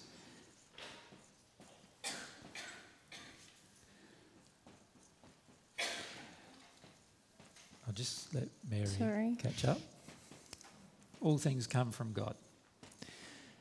Now, God has attributes and qualities. God also has personality. So God has attributes, qualities, and personality. So God isn't just like some electrical plug, we're plugging it into electrical power. Electrical power doesn't have any personality really. It has some attributes, but it doesn't have a personality that you can interact with. So in other words, when you plug in your toaster or your oven into the electrical power, you don't all of a sudden start talking to the electrical power and say, I love you so much, you're a lovely person, and it's lovely you're providing me, because you know that the electrical power is just an energy flowing. Well, I'm saying to you that God has energy, but God is not just energy. Does that make sense? So God is not just the sum total of her attributes and qualities. God is actually an entity that we can connect to and have an individual relationship with, a one-on-one relationship with, just like you can have a relationship with your mother, exactly the same as that. Now, God also, parts of God's attributes and qualities is some of them are masculine in nature and some of the qualities are feminine in nature. Right? And the reason for that is that there are qualities that we can feel from God, that we can feel are creative. And there are other qualities that are more like design-based qualities, if you like. And the key is to know these attributes and qualities. We can actually connect to the entity of God and start feeling the attributes and qualities of God. And therefore we know that God is an entity. It's a bit like you have energy, do you not? But what was your name? Arya. Arya? Arya. Arya. Arya. So Arya has energy, does she not? Yes. But is energy Arya? Is that the only thing you are? your energy. No. You're more than that, aren't you? Yes. Because you also have personality, don't you? Your personality is unique when you compare yourself to other people. So you have personality. But if I said Aria is personality, is that the only thing you are? No. It's not, is it? No. So can you see it's the same kind of thing that God is teaching us about God. And that is that God is an entity, God has attributes and qualities, God has personality, but one of these things is not God. So for example, I can say God is love, but love is not the only thing God is. Does that make sense? A bit. So in other words, God has other qualities besides love. What are some of the other qualities? Well, one other quality is wisdom. God has wisdom. You look at everything that God has created, for example, in the universe, everything works together. You look at the things that are in nature, they all work together. The things that man creates, we often all have them working all opposite to each other, but the thing God creates all work together. So God has wisdom. God has power. In other words, like the sun itself, a creation of God, has immense amounts of power. So it tells me that God must be even more powerful than the sun. God has justice, because you can see justice in the universe. We don't see it much here on earth, but when you live in the spirit world, you see it all the time. You see justice all the time going on. God also has understanding and compassion, actually, for humans, because there are times when you're going through an emotion and you long for God's understanding, and you'll receive it. You will actually feel it as compassion. You'll feel an emotion from God. So in other words, God has emotions. God has feelings. And they're all part of the attributes and qualities of God. And you can feel those feelings from God if you decide to connect to God as an entity. But one of the primary things about God is that you can only connect to God when you believe things that are truthful about God. Right? So in other words, if I believe God is just an energy, then the only thing I'm going to connect to is the energy of God. I'm not going to connect to God herself. I'm only going to connect to the energy that God gives. If I believe that God is only energy, I can only connect to the energy. If I believe that God is God far more than that and has all of these other attributes and qualities, then I can start actually connecting to these attributes and qualities that God has. So what we encourage people to do is to stop seeing God as just one thing, like a force or an energy, and start seeing God as an entity with all these attributes and qualities and personality that we can personally and individually connect to, and then feel things from and feel things for. Just like you can connect to another person, like I can connect to Mary and I can feel feelings from her and I can feel feelings for her. And we can then enter a relationship because we now start to understand each other's feelings and emotions and feel them. And we can embrace this relationship on lots of different levels. It could be just a friendship. It could be like a mother-daughter relationship, or a father-daughter relationship, or a mother-son relationship. Or we can embrace this relationship on a different level. We can have an equal relationship, we could have a sexual relationship, and so forth. So we have all these potentials of different type of relationship between two humans. And what I'm suggesting to you is we also have the potential to have a relationship with God, an individual relationship with God. Does that make sense? Yeah. So that's how myself and Mary see God, as a bit of a summary about how we see God. Okay, thank you. No worries. If we can go straight across. Hiya. It's about passions and desires. I've got something that just gets in the way with everything, really. I've got a chronic sensitivity to fluorescent lighting. So whatever I want to do, really, be it just go to the shops, take my little boy to a play group. I had to give up my job, which I really loved, because it was just making me so ill. Mm-hmm. Even coming here on the plane, I felt absolutely wasted today from going through the airport. And I'm just completely stuck, because I have a desire, like I want to do dance classes, but I know they'll be lit with the fluorescence. Yep. I don't even know where to go because I just get this wall straight away where, I mean, I have to go under them. Could we say then that you have an allergy to electric lighting? It's not, I haven't got any problem with lights. Only fluorescent. Sorry, fluorescent lights. Yeah. So let's call it an allergy, shall we, to fluorescent lights. Let's call it that.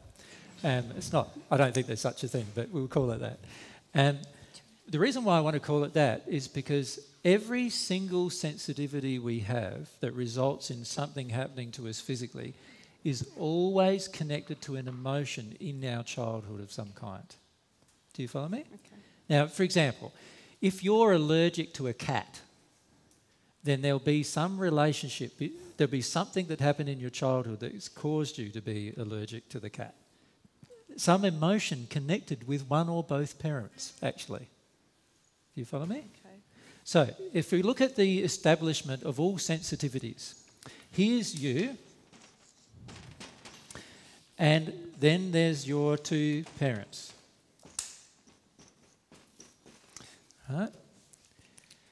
Every single piece of sensitivity you have, physically and emotionally, is going to be created by some event that occurred that was imposed upon you through your relationship with your parents most of the time. Now, when I say your parents most of the time, there could also be people who are in an authority position that have imposed some of these relationships too. So, for example, you went to school, and you probably started going to school when you were 4 or 5, so therefore they would also then have an effect on some of these relationships. But primarily it's your parents, and then it's usually your, secondary in nature would be your teachers and so forth. Siblings. Siblings can also have an effect on this process, but of course your siblings are guided by your parents, so it usually always gets back to them at some point. Now, everything that you become sensitive to in your adult life is going to be because of a denied emotion from the childhood relationship, and particularly the childhood relationships with the two parents. Now, to give you an example with regard to the sensitivity to fluorescent lighting, let's say that there were fluorescent lights at your school when you went to school. Right? So you might not have had them at home, but you had them at school.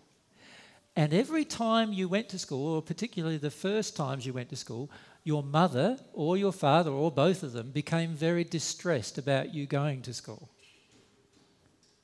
So in other words, at the same time as you going to school, there were these emotions being imposed upon you from your parents of their own distress and their own fear about you going off to school.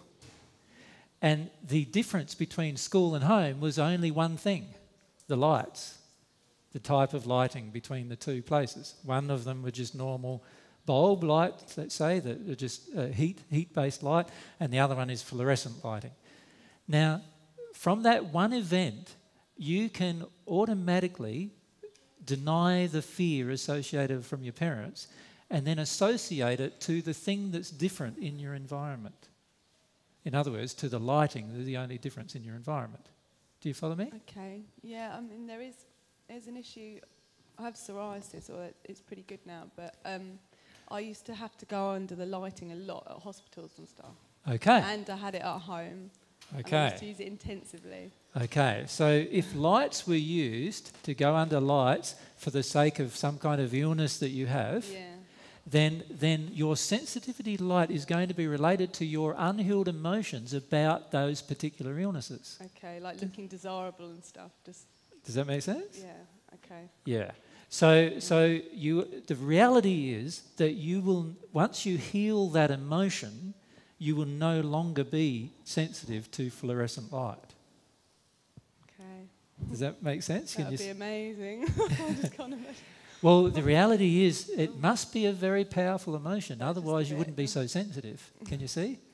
It's got to be a fairly powerful emotion, and for you to even have not even acknowledged inside of your own head the relationship between the lights, the illness, and how you feel now. Do you follow me? What happened? Why did you have to go under lights? Was it because of psoriasis? Psoriasis, skin problems. Yeah. So can you see it's related to view of yourself, you know, and quite a lot of stuff. Skin problems are in children are generally related to the rage and anger of their parents as well.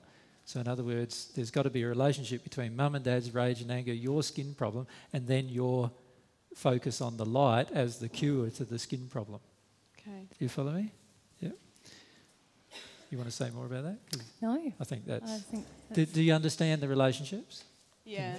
So it's to do with the, well, wanting to feel desired or not looking, I don't know, undesirable. It's about not looking desirable. So you must have had a lot of projections from your parents about how you looked while you had the psoriasis. Okay. Right? That you don't want to feel. And so then every time you have fluorescent lighting, these feelings are churned up inside of you and you don't want to feel them. And so now you feel sensitive to the light instead, to the fluorescent light instead. Okay. Do you follow me? Yeah.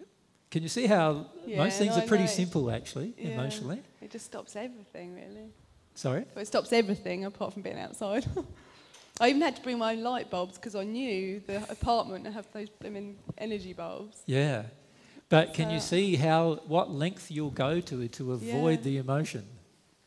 Well, I mean, I go, I don't know, because I do have to go under them. Well, I don't bring my light bulbs to my apartment. No, I know, but I have, so it's like, if I didn't, I just wouldn't even be able to be here this morning. I understand, but this is showing you the resistance you have is so strong that you're willing to take your own light bulbs to a place rather than feel the emotion that the light causes you to feel.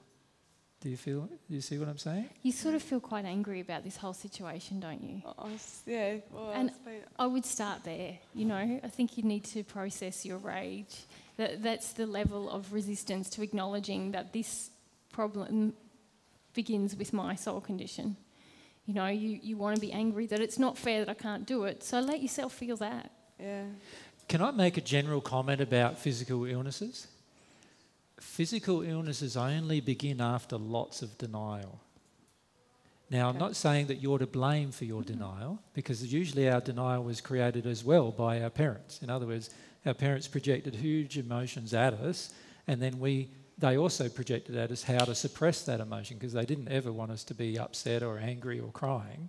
So they also taught us how to suppress the emotion. So we are not generally to blame for our denial, but all illnesses come from a huge process of a long-term denial, generally. Now, the only illnesses that are actually not into that category are illnesses that occur in a child and are due to the parents' denial, their long-term denial of emotion, right? So the reality is that every single illness that we can ever have is all related to denial of emotion within us, a emotion usually. And if it's one particular thing, then it will be one particular emotion. If we have a number of different illnesses, then there'll be a number of different emotions that are involved. And this is why it can be quite simple to cure problems, because all we need to do is connect with the emotion. However, the fact that we have a physical illness or a physical thing associated with with an emotion that we're not feeling means that we already have quite a strong denial of that emotion. Do you follow me? Yeah, it's just the following the desire bit so hard, because I really enjoyed my job, but I know I can't go back there. Yeah, but it's interesting you're still in this discussion focusing on how I can't follow my desire rather than focusing on how you can feel the emotion that's preventing you. So I need to not follow the desire but go for the emotion instead of going... You know what I mean? Well, no, I'm not saying don't follow your desire, because we always feel you should follow them. Yeah, what I'm saying is you have a huge resistance to feeling the emotion associated with the fluorescent lighting. Okay. And that emotion is very much about what happened as a child with the skin problems and the projections of your two parents about you having those skin problems. Do you follow me? And that's the emotion you don't want to feel. You would rather carry a bag of light globes around with you than feel that emotion. Okay. Yeah? Do you get what I'm saying? Yeah, I do. I'm just stuck. Can you see Mary gave you the answer to you being stuck? The anger thing. Start with your anger, because you're actually quite angry about it. And when you feel your anger about it, then you'll feel some of your fear about it. And the fear is very much associated to one of your parents in particular, not you feeling that she does not love you. Okay. Right? And very concerned about physical appearance. Is that not the case? Correct. Oh, what, me? No. Oh, Mum? Yeah. Oh, probably. Yeah. And that's okay if Mum hears that. She'll be right. Please. You said a moment ago that all illnesses are caused by our emotions. How can that be when if someone's exposed to radiation or exposed to an AIDS virus and they get ill? I mean, that's not an emotion-based illness, is it? Mm-hmm. It is. Mm-hmm. There'll be a time when the human race clears all emotions that even exposure to radiation will not harm us. It's pretty radical, huh? Yeah, I can't say that I'm convinced. But Yeah. Can I point out that fear is the dominant emotion in the human race? Mm-hmm. Everyone understands that. Fear is the dominant emotion. But it's the suppression of our fears that is dominant. Right? We try to suppress them constantly. Almost our entire life is spent suppressing our fears. We spend more time suppressing our fears than we do doing anything else. Mm-hmm. Fear causes almost all human, or it does cause all human pain. All human pain is caused by the emotion of fear. So any fear that is inside of you is what creates pain.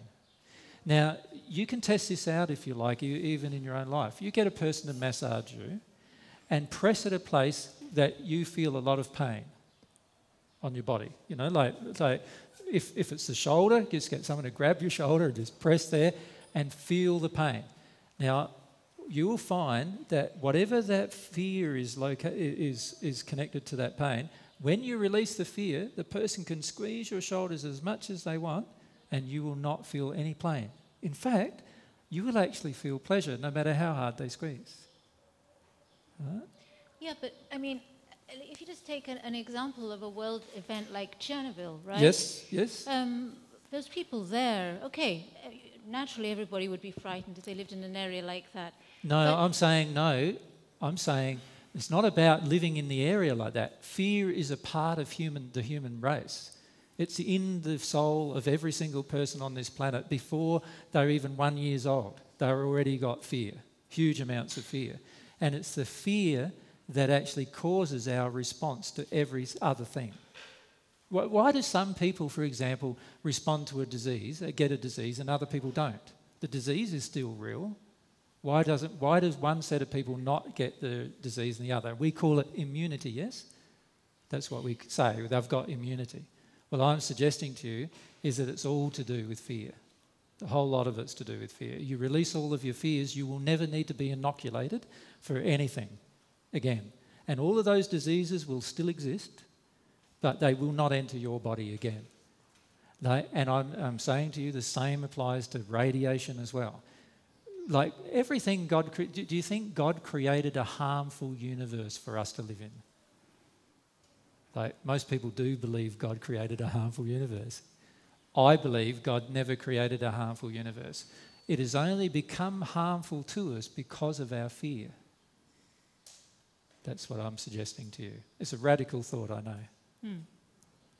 And when you have also, it's not also like a simple concept where it is a simple truth, but there is a lot in the concept. Like for an illness such as HIV/AIDS, there's a huge law of attraction at work for everyone on the planet and their emotional condition surrounding that illness and causing the effects of that illness. So it's not to say, oh, you've got the disease, so it's your fault. No, I'm living on this planet as well, and I project emotions and have fear as well. And part of the law of attraction involves my soul condition. So in other words, if a person, for example, is judgmental of a gay person, That's a part of creating this disease, the judgment that comes from an individual. And all of our judgments come from fear. All of them. Every time we judge somebody, we're already in a place of fear. It's also not discounting the actual disease process. Like, the disease process exists, it's real. But we're just saying its origin comes from an emotional state. Yeah. Every single disease is real. There's no such thing as, I don't believe in the sort of, there's a religious, there's quite a number of different religions that will teach you that no disease is real. My feeling is disease is totally real. I agree. The cellular thing that happens in your body is a real process. They're all real processes. However, once we release our fear, none of those processes will ever affect us again. Once we release our fear. Now, what we've been describing to people is once you become at one with God, all of your fears are removed. Once all of your fears are removed out of your soul, you will never ever get sick from anything. There won't be such a thing as radiation poisoning for you. There won't be such a thing as getting a disease like malaria or catching some other form of illness. There won't be any viruses that affect you. Because once you're in that place, you've no longer got any fear for any of these things to interact with. That's the result of fear on the planet. Fear is such a huge problem on this planet. It causes everything we have that's negative. It causes all of our pain. All of our pain. And see, when we're unwilling to feel our fears, we're only going to cause more pain, both to ourselves and to other people. That's the reality. Now, in the future, we hope, myself and Mary hope to demonstrate all of that to you physically, right? But obviously we're not yet ourselves in the condition where we can do that. But through this process that we're going through, that we're illustrating to others that they can go through, you can, and this was the place where I was in the first century. I was without fear. And when you're without fear, nothing can affect you. There's no illness that you can catch. There's no thing that, there's no physical thing that can affect you on the planet. The only thing that can affect you is somebody coming along and severing you from your body. That's the only thing that can affect you. And in fact, your body can live thousands of years like that. Because it completely replicates itself consistently. Yeah. There was a lady sorry. who's had a hand up for a while. Yeah. And then we'll come down to... Thank you. I would like to know, how do you actually recognize and how do you connect that fear with this, or that emotion with a specific event? What is it that is stopping me from recognizing that? Is it my resistance? Because I have a hard time... It's the opposite to what you're thinking, though. You don't have to connect the emotion to an event, because the event will come up as you feel the emotion. As you connect to the emotion. Most of us, an event from... the past. Yes. Yeah. See, what most people think is most people think they can think themselves through the process. Now, in doing the thinking, what we finish up doing is go, all right, I've got this emotion. Now, what event in my past is linked to this emotion? Right? But what I'm suggesting to you is to scrub thinking. Doesn't work very well with accessing any emotion. It's actually a product of our fear. It's actually a product of our fear. A desire to control where we're going to go when we get to this, when we get into this. So emotion. Is it really resistance that is stopping me from feeling? Yes, it is. It's always resistance that stops you from feeling, because a child, if you look at a child, they never stop feeling. They're always feeling. And it's only when we resist their process of feeling they stop feeling. Right? A child by nature just automatically feels everything. You know, when they're angry, they yell, and when they're sad, they cry. They don't go, oh, am I allowed to cry? This is now the supermarket. Mummy won't like me crying there, so no, I won't cry here. I'll cry when I get home. You don't see any child doing that, right? The child doesn't think through the process. It just has an emotion. The emotion is, whatever the emotion is, sadness in this case that I'm illustrating, and it cries. And if it's in the supermarket, too bad. It's crying anyway. That's how a child is, right? Now, how does the child process emotion? It just feels the emotion, doesn't it? Nothing else. It doesn't actually do anything else other than feel the emotion. It doesn't try to work out where it came from, does it? The child's not sitting there going, yeah, I'm feeling a bit sad at the moment. Now, where did this sadness come from? Was it from my dad, or was it from a mum, or was it from 2 weeks ago when mummy smacked me, or that I still got left over, or what is it from? The child doesn't do that. What does the child do? It feels sad, it cries. It doesn't have any delay even, but usually between the sadness and the crying. And the only time it does have delay is when the parents have imposed something upon the child. Ask. Okay, so the example you gave earlier, if somebody squeezes me here and I feel the pain, that there's fear there, there's an emotion there. There's an emotion there. And you say when you get rid of the fear, the pain will go away and I won't feel anything. That's correct. What kind of fear do I remove? You don't need to worry about the fear. Your body will tell you. You get them to press your shoulder until it's painful, and then you breathe into the pain. You just let yourself feel the pain. That's all you need to do. Just let yourself feel this pain. And as you feel the pain, you'll start to find an emotion coming up if you have no resistance. In other words, if you're not using your mind to try to find out what it is, you will actually automatically have the emotion come up. And if you just let the emotion come up without judging it, without saying, oh, what's this about? Or without going, oh, this is a bit weird, I'm just crying and I don't even know why. See, how many times do we even say those words? I'm crying and I don't even know why. We go, as if that's a problem, don't we? Usually we should know why we're crying. Usually we prefix it with, I'm sorry, I'm crying, I don't know why. Can you imagine the child going, I'm crying and I've got no idea why, this is a problem? No, it doesn't do that, does it? It just cries until the tears are ended, till they're done, right? So you see, what we're trying to do when we're thinking is we're trying to link together childhood events with different things, and in reality what we're trying to do is prevent the emotion. We need to learn to embrace the emotion. If we can't embrace the emotion, embrace the pain first. So start with the pain and let the pain lead you to the emotion, whatever the pain is. So if it's an emotional pain, sometimes you feel it in your heart, you feel hurt. Embrace the pain of it, and eventually the emotion will surface. Does that make sense? There needs to be a willingness to be overwhelmed.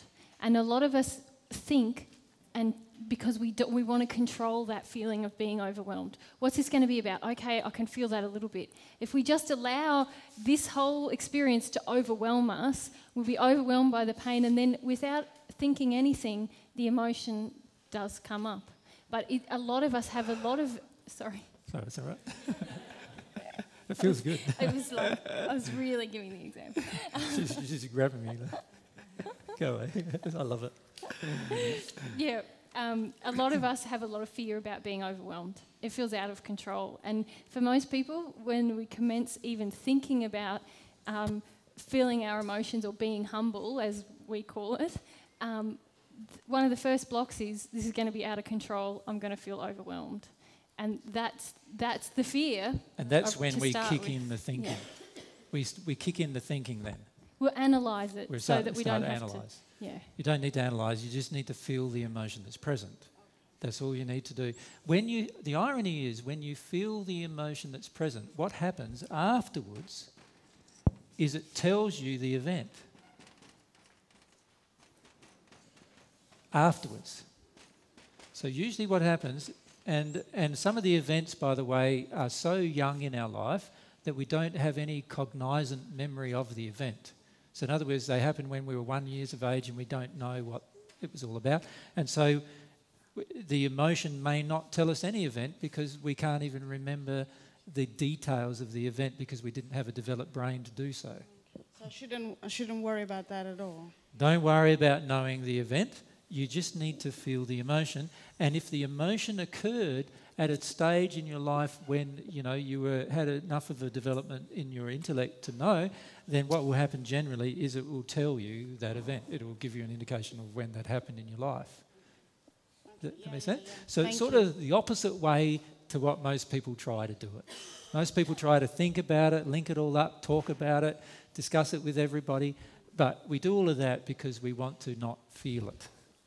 When we just feel it, we focus on feeling it, and if you can't feel the emotion, remember I said feel the pain that's on the emotion. So feel the pain. If you can't feel the emotion, feel the pain, and that will usually lead you to the emotion. And once you get to the emotion, once you've released the emotion, then you may know more about the event. But you're never going to know more about the event without that process. Yeah, it's clear. Thank you. All right. And we were coming down to here. It's all answered now, is it? Or? Yep. We want to come across to... Who's... The previous, this subject? This thing you just told, it's pretty much like made it clear. But for me, when I try to... Because I have lots of aggression, and when I try to process, every time I just want to go to sleep, and I just fall on the floor, I can't move. My muscles just, I'm just become really like, I have no energy at all. So I can't process anger. So you feel the anger coming up, and then you just feel lethargic. Like you feel weak. Fell on the bed and just, I can't do anything. Yeah. And sometimes I go straight into fear, but I think it's not normal. I think I have to process anger first and then go into fear. It's very true. If you've got anger, you're going to need to feel it, and then underneath that anger there will be generally some beliefs systems that are in error, and then underneath those beliefs will be the fears that those beliefs are trying to cover, right? And then underneath the fears will be the sadness or the grief. Now, if you find yourself not getting to anger, it will be because of some parental beliefs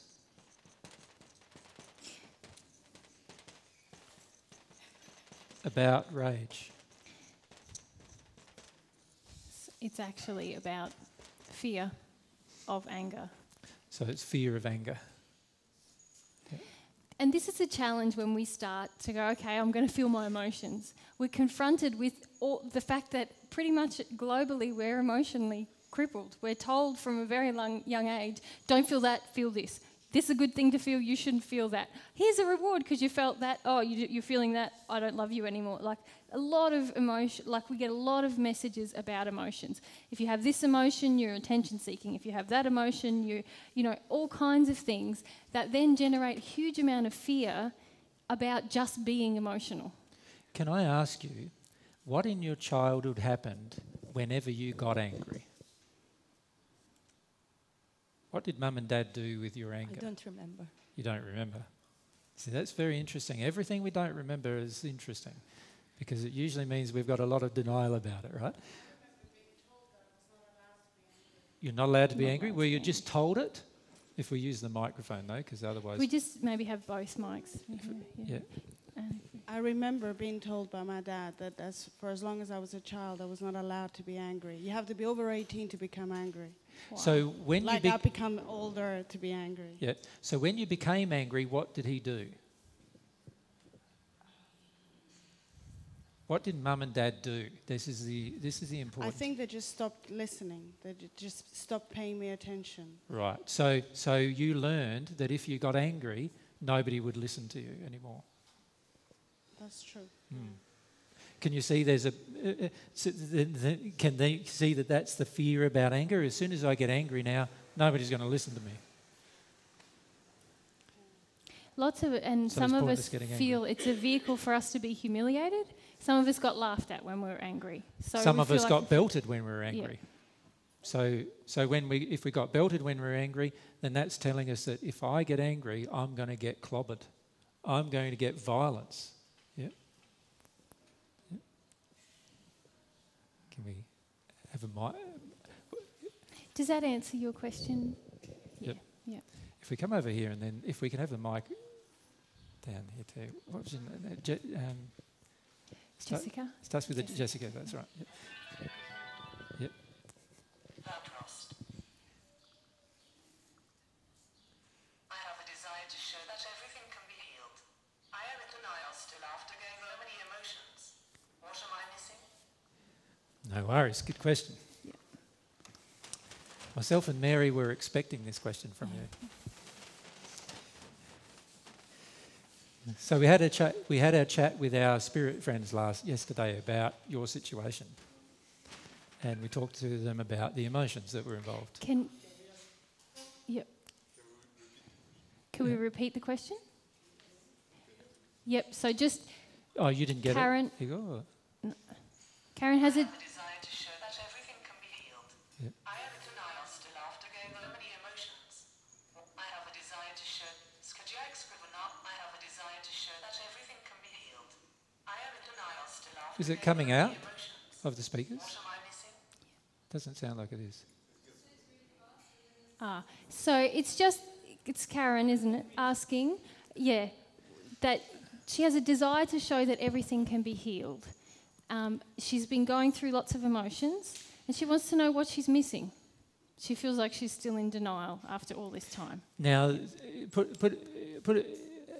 correct me if I'm wrong, but the problem you have is the eating away of your muscles. Is that correct? What is the actual physical? If you use the microphone,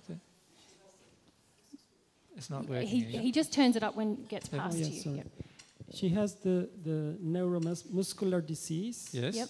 That the signal doesn't go through. They call the allotrophic lateral sclerosis as ALS or Lou Gehrig disease, or I don't know what other name they call it. It's similar to multiple sclerosis in it. Yes, it's the same kind. Yeah. Because the connection of the signal to the muscle. Yeah. Through the nervous system, the connection from the nervous system to the muscle. Yeah. Is broken down. And causes the muscles then to waste. Yep. The muscles doesn't get any movement, so they just disappear. They slowly waste away as a result. Yeah. Yep. But that's the effect rather than the cause. Exactly. Yep. Gotcha. Okay. All right. Do you want to start with this one? I'm a little nervous about channeling the wrong information. So when we spoke to our guides, they were relating that there's some anger in your life that you have skipped over. From your childhood. Yeah. And that you've had all your life very high expectations of yourself to be a strong woman and very independent. Is that right? Yeah. Now, the beliefs that stop you from being able to process this anger is a belief that anger is not spiritual.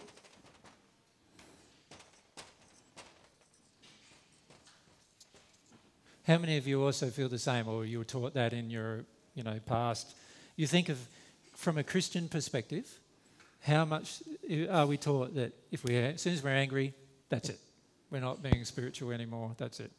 So we're taught that anger is not spiritual, and as a result of that, we then have a belief that we're not allowed to feel our anger, that it's wrong to feel it as a result. Now, when we don't allow ourselves to feel our anger, we do something with it instead. We internalize it. In other words, we aim the anger at ourselves rather than putting it outwards. Does that make sense? Does that make sense to everybody as to what happens with your anger when you don't choose to feel it? Now, we're not suggesting that a person who's angry needs to go out and blame everybody in the universe for their anger. What we're suggesting is you need to learn how to express your anger and feel the anger itself. When you internalize it, you now aim the anger at yourself. Now, whenever you aim anger at yourself, you will instantly begin to cause degradation in your system, in your body system. Do you follow me? So your body will instantly start to respond to the rage that you're aiming at it. All right? Now, what happens then is you're in a state of being in a rage now with yourself rather than just experiencing the rage. So if we can say, when you have anger, there's two main things that people do, and both of them are in error. One is to get angry at the people around us, and the other one is to get angry at ourselves. Both things don't release the anger. It's living in the anger. To release the anger, we have to own it truly as there's an error within me. Allow the experience of the emotional energy of the anger to leave us. And if we desire to know what's underneath it, it will become apparent. Yeah. So let's now see what happens with anger. With anger, when I get angry, and instead of feeling my anger myself, if I then project it at Mary, what happens is a whole group of spirits who are also angry at women now express their anger through me as well towards Mary. Do you follow me? So now what's happening is I've got anger that I'm expressing towards Mary. I'm not internalising it, I'm externalising it, which is the other thing we do.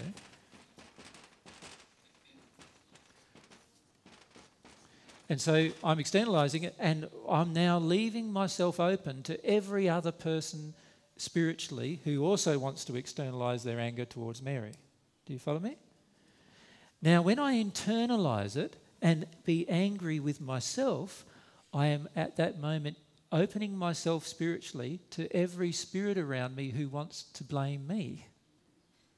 Do you follow me?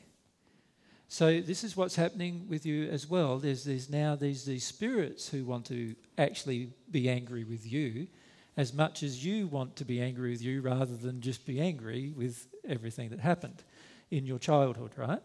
And as a result of that, these spirits attach to your body and even make it worse. Like they actually draw energy from the body, right? do you have more? Just tell us if there's another part to the question coming now. Is that, yeah. Yep. Yep. No, it's okay. Just let us know. Because we're happy to answer the question in a bit more detail. You would like a bit more detail? Yep. Yep. So does everyone understand? Because it's very important that everyone understands how we use anger. Right? It's all very important to understand what the dynamics are, what actually goes on. So we have a belief system that anger is not spiritual. If we have that belief system, what will happen, we'll do one of two things. We'll generally internal or externalise the anger. Most people who have this belief, anger is not spiritual, will internalise the anger. In other words, they'll keep it held within without expressing it. Or suppress it. Suppress its expression, but it then becomes a big projection outwards. Yeah, out of us. So when we internalise this anger, we are now inviting every other person around us in the spirit world to also blame us. Or, in other words, they will project the same level of rage that we're projecting at ourselves. They will also project at us generally. That's a part of the law of attraction. We're allowing that to occur. Because of that, we then have a physical problems depending on how we're developing or not expressing the anger. So for example, if the anger is with our mother, and the anger is about how our mother viewed us as a child, and that anger is about how unworthy we feel when we're with our mother, then the anger will actually enter our body in this region of our body. Here, right? In the second chakra region on the left-hand side. And our internalised anger can get so bad that we can actually eventually cause a disease in that particular area of our body, which affects us. Now, if our anger is towards our father, and he was a very intellectual man, and he shut us down through his intellect all the time with regard to our anger, and then our anger may start to affect our brain and our nervous system. That's different, a location, because of the different type of anger that we are not allowing ourselves to feel. Does that make sense? So every single type of feeling we suppress is linked to either gender generally, or both genders. It could be both genders that it's linked to. But as we suppress it, and the type of anger it's linked to in our childhood in terms of the events and all of those kind of things, will actually create the disease in a location of our body that mirrors those events in some way. So for example, for myself, I had a part of my bowel removed when I was 2 years of age on my left-hand side. Here's second chakra. My bowel still causes me trouble because I'm still not dealing with my feelings there's a huge amount of sadness I have about the loss of my heavenly mother. Does that make sense? And I have a feeling that my heavenly mother, God, my heavenly mother, has rejected me and abandoned me and will not look after me and doesn't want to know me and doesn't want to have anything to do with me. And I had that feeling as a process that resulted from the process of reincarnation that myself and Mary went through. Now, because of that, I had this huge injury that's still present in my body, and I can feel it even now. I can feel the pain of it. I wake up with the pain of it every morning, and I'm resistive to releasing that emotion. And as a result of that, this area of my body constantly hurts. And it will continue to constantly hurt until I'm willing to stop internalizing the anger I feel, right, and start to express the anger I feel about God abandoning me. And once I feel the anger about God abandoning me, then I'll get into the sadness about God abandoning me, which is like a great big heavy band across my chest. And once I feel that, this whole area of my body will start working again. And it hasn't worked for a long time. And it'll start working again. Does that make sense? Just by working through that emotion. So the key is to see every single physical ailment as something that is suppressed emotionally, which is what you do see. The key then is to go back to this childhood anger that you have and allow yourself to start feeling this anger that you have about how you've been treated when you were little. And it's in particular with one parent. So let yourself feel the anger you have with that particular parent. Yeah. When you let yourself feel the anger you have with that particular parent, now your body has the capacity to begin to heal itself. But at the moment, the body is not going to have the capacity to heal itself. Yeah? So you're doing good. You're doing good connecting with that grief that's there and that bit of that anger that you can feel is present. Yeah? And the key is just to let yourself feel that emotionally. Now, in the future, once one person becomes at one with God, a person with your particular illness could be healed, but they would have to also be willing to deal with that anger to be healed. So either way, it needs to be dealt with, otherwise it will just cause itself again. Yeah. Does that make sense? So can you see how we treat ourselves with anger generally? We externalise or internalise. Now, many of us, I've noticed that many in Greece have this going on.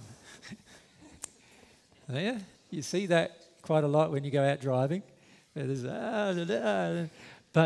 it's interesting when they do that, it's not a real feeling. It's like the feeling you get from many who are expressing their anger.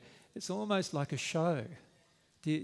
Many of you in Greece would feel that, where it sort of feels like it's a big show, really. They're not fully connecting to it. I call it romanticised It's anger. romanticising the anger, Oh, and off they go.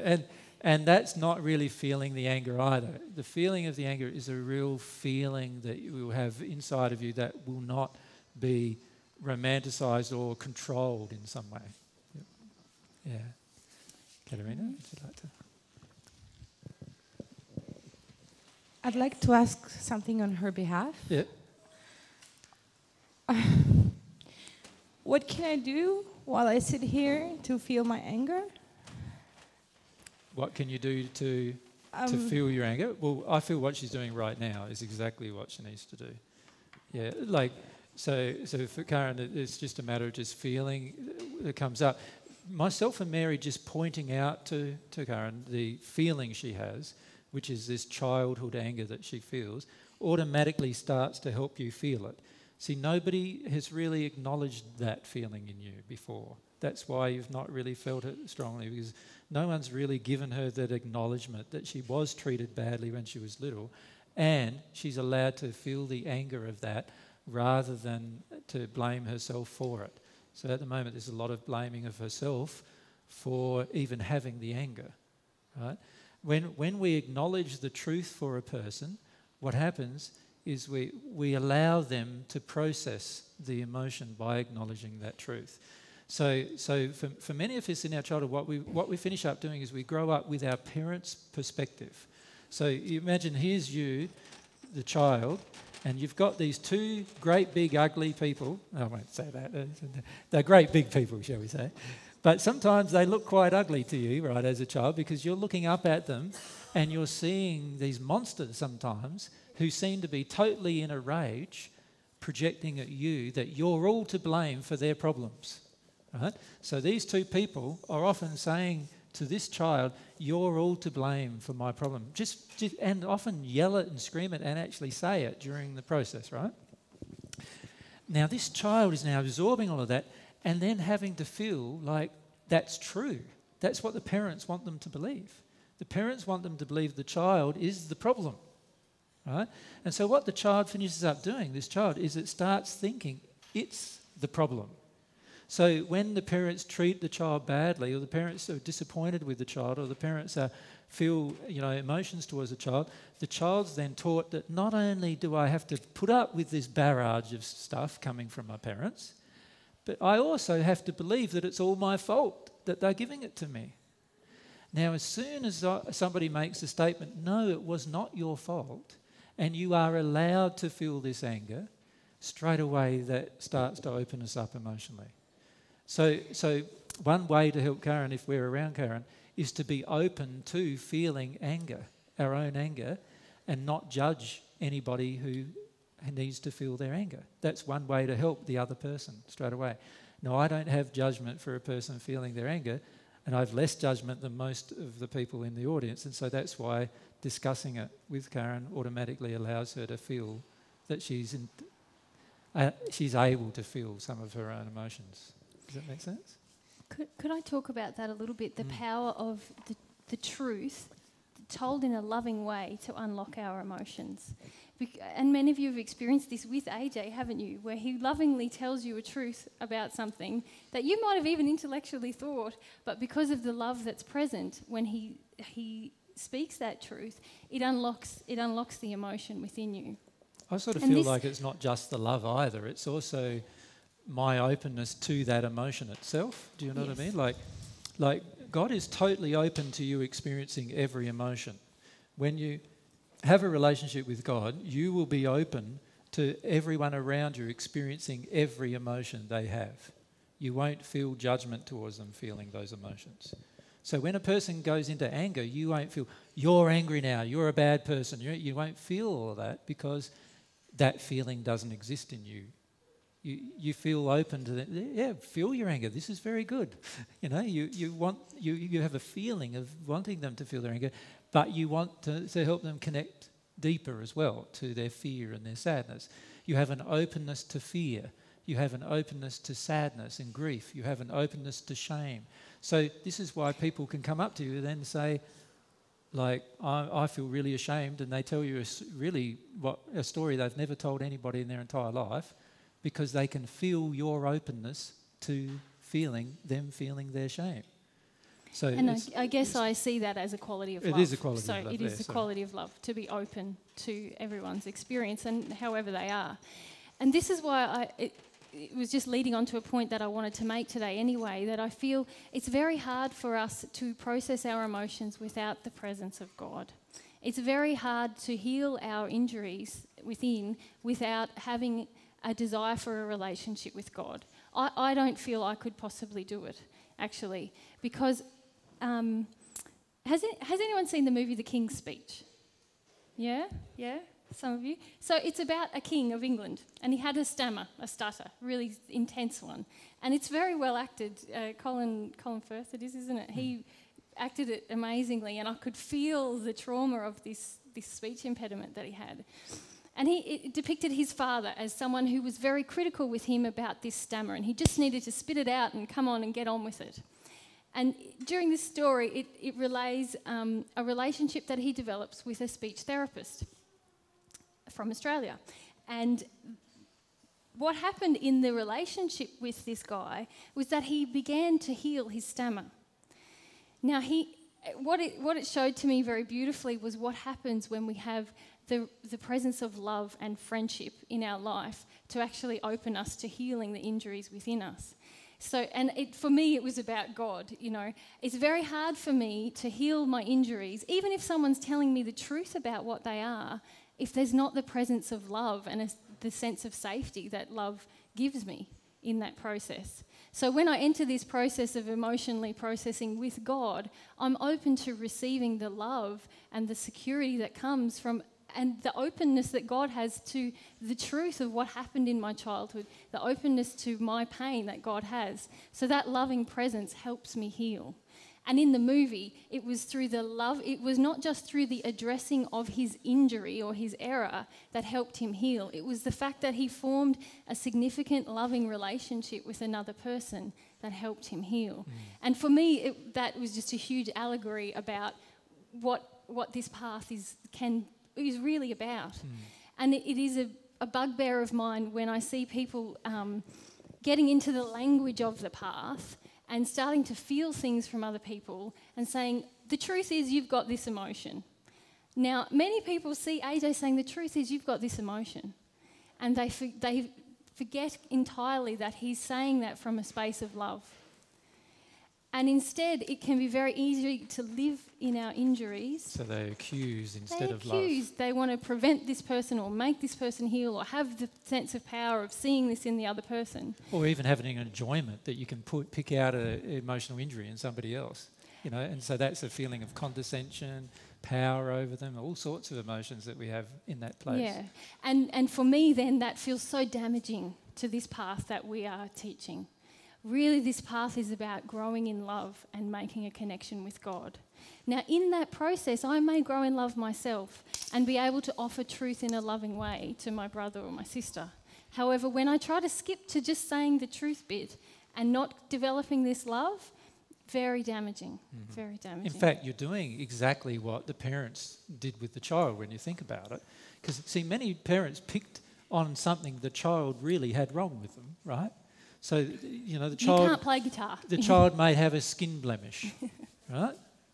The child may have a skin blemish. So the parent goes, oh, you're looking ugly. You look ugly all the time. You know, don't get out of my sight. You know, you look ugly. You know? Now, sure, the skin blemish may look ugly. So it may be a truth in that regard that the parent's telling the child. But does it feel any good? Is there any love coming with it? Definitely not. There's no compassion. There's no understanding. You know, the child picks up a guitar, like Mary said, tries to play a note. The parent says, shut that infernal racket up. You know, like, right? So what's happening there? Like, yes, it is a racket. So that is the truth. But with the racket, with the statement comes what? All this emotion of anger and resentment and, you know, the parent is angry with the child. So when we go into any situation where we're accusing another person of having an emotion, where we're judging the emotion that they actually have, right? When we're actually angry with the emotion they have. And then we just say, I'm just telling you the truth. Or we're afraid of the emotion they have. Or we're ashamed of the emotion that they have. Can you see, every one of those is just another burden the person now has to bear before they can feel their own emotion. See, if I'm discussing something with a person, it's very rare for the person not to feel the emotion we're discussing. The reason why is because I don't feel those emotions towards them about what we're discussing. That's the only reason why. If we feel love and openness to the emotion and we don't have those feelings coming out of us towards the person and their emotion, there's a very high likelihood the person will be able to process some of that emotion right in front of us. But if we feel any of those things towards the person, it is highly unlikely the person is ever going to be able to get into an emotion about what we're discussing. Because all they're getting from us is exactly the same thing that their parents gave them, which is not love, but rather those things. Right? So that's a very important thing to remember about helping a person with emotion. If you have any judgment, any accusing, any anger, any fear, any shame about the same emotion you're discussing with another person, it is highly unlikely you're going to be able to help the person in any way. It is not helpful for you under those circumstances to say, you have fear, or you have anger. when the reality is that you've got coming out of you all of this judgment and stuff towards their emotion. All they're going to feel is, yes, they do have that emotion, and on top of that, they don't feel attracted to dealing with it because of your accusation. Does that make sense? So we've got to stop this process of pointing the fingers at people, like rather we want to embrace this process of being open to their emotion, open to loving them in their emotion. To loving them in no matter what state they're in. Yeah. And this requires humility on our part. We have to be willing to feel our own emotions before we can love. So it's not a small task. We did a channeling the other day, which was referring to the level of spirit influence that, or spirit attack, if you like, that's directed towards us at the moment. Sorry, baby, you... It's all right, I'm just adding to the list. Yep. How do you spell laughter? Laughter, pride. Yeah. Yep, keep going, darling. You're saying the right thing. Yep. It was about the spirit attack that's aimed at us, and we were discussing it on Wednesday night, if you remember, and many of you felt it, hey, towards yourselves in your own lives, and many of you felt it today, I know, coming here as well. And our guides said something very beautiful to us about it, and that was that we have to stop feeling like we're at war. We have to begin to love. And that does require a lot of humility on our part, but that is truly the only hope of coming out from under spirit attack ourselves, and the beautiful benefit of also loving in this situation that we're currently in is that it will assist the greatest number of spirits possible. So we're not at war with our attackers. We need to learn to love our attackers no matter who they are. So if they're your parents attacking you, or your spirit's attacking you, or the government attacking you, or some kind of process that's been involved that attacks you, the key is to love all of these things rather than be at war with them. As soon as you're at war with them, you're in this place with them all. And that doesn't help you or them deal with any emotion. And this loving that we're talking about is not a namby-pamby sort of a concept. It requires a lot of humility. We have to be willing to, instead of defend the fear, feel the fear. We have to be willing to, instead of wanting to prevent the attack, receive it and feel how horrible it feels to be annihilated, to be condescended to whatever it is. It's only through that release, that expression of that emotion, that we can truly love. And when you do that, I tell you, you will feel the power of that. Yeah. If you're saying, oh no, I'm loving them, and nothing is changing in that interaction, you're not loving yet. Because like desire in harmony with love, loving intent projected at anyone is the most powerful thing they will ever experience.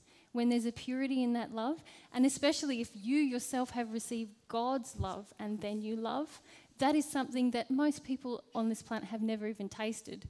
Most people, everyone who's attacking us right now has never tasted that feeling. Yeah.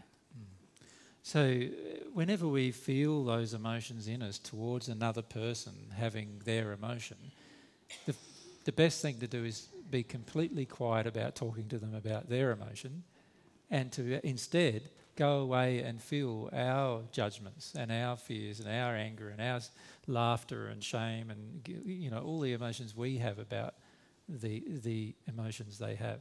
We cannot help them, no matter how much we know, and no matter how much spirit direction there is, no matter how much we know, we will never be able to help them while we have these emotions coming out of us. Because while these emotions are coming out of us, accusatory, judgmental, angry, fearful, shame, even laughing at them, condescending towards them, in a place of arrogance with them, whenever we feel any of those things, to be open to their emotion, they're just going to get reinfected with what their parents have already projected at them. And that doesn't help anybody. We're far better off going away from them than we are even opening our mouth, even though we might know exactly what the problem is. Because opening our mouth is going to do nothing while we have those emotions in us projected at them. Yeah? Probably a good time to have a break now, is it? Yep. God gave me the gift of the guests next door mistreating their child this morning. Ah, yes. Yeah. That's exactly right. When you mentioned to me in this discussion that you had earlier about the next door your next door neighbour in the motel and how they treat their children. That's exactly how you were treated as a child. Yeah. Exactly how you were treated. And this is the beauty of the law of attraction, is that it gives us this perfect ability to reflect upon our own childhood. That's the beauty of it. Yeah, you're dead right. How they were treating their children, exactly how you were treated. And this is why you feel angry about it, and you need to let yourself feel angry about it. Yeah. It's very good. Okay, let's have a break for half an hour or so, shall we make it? Get to know each other a bit. That'd be good.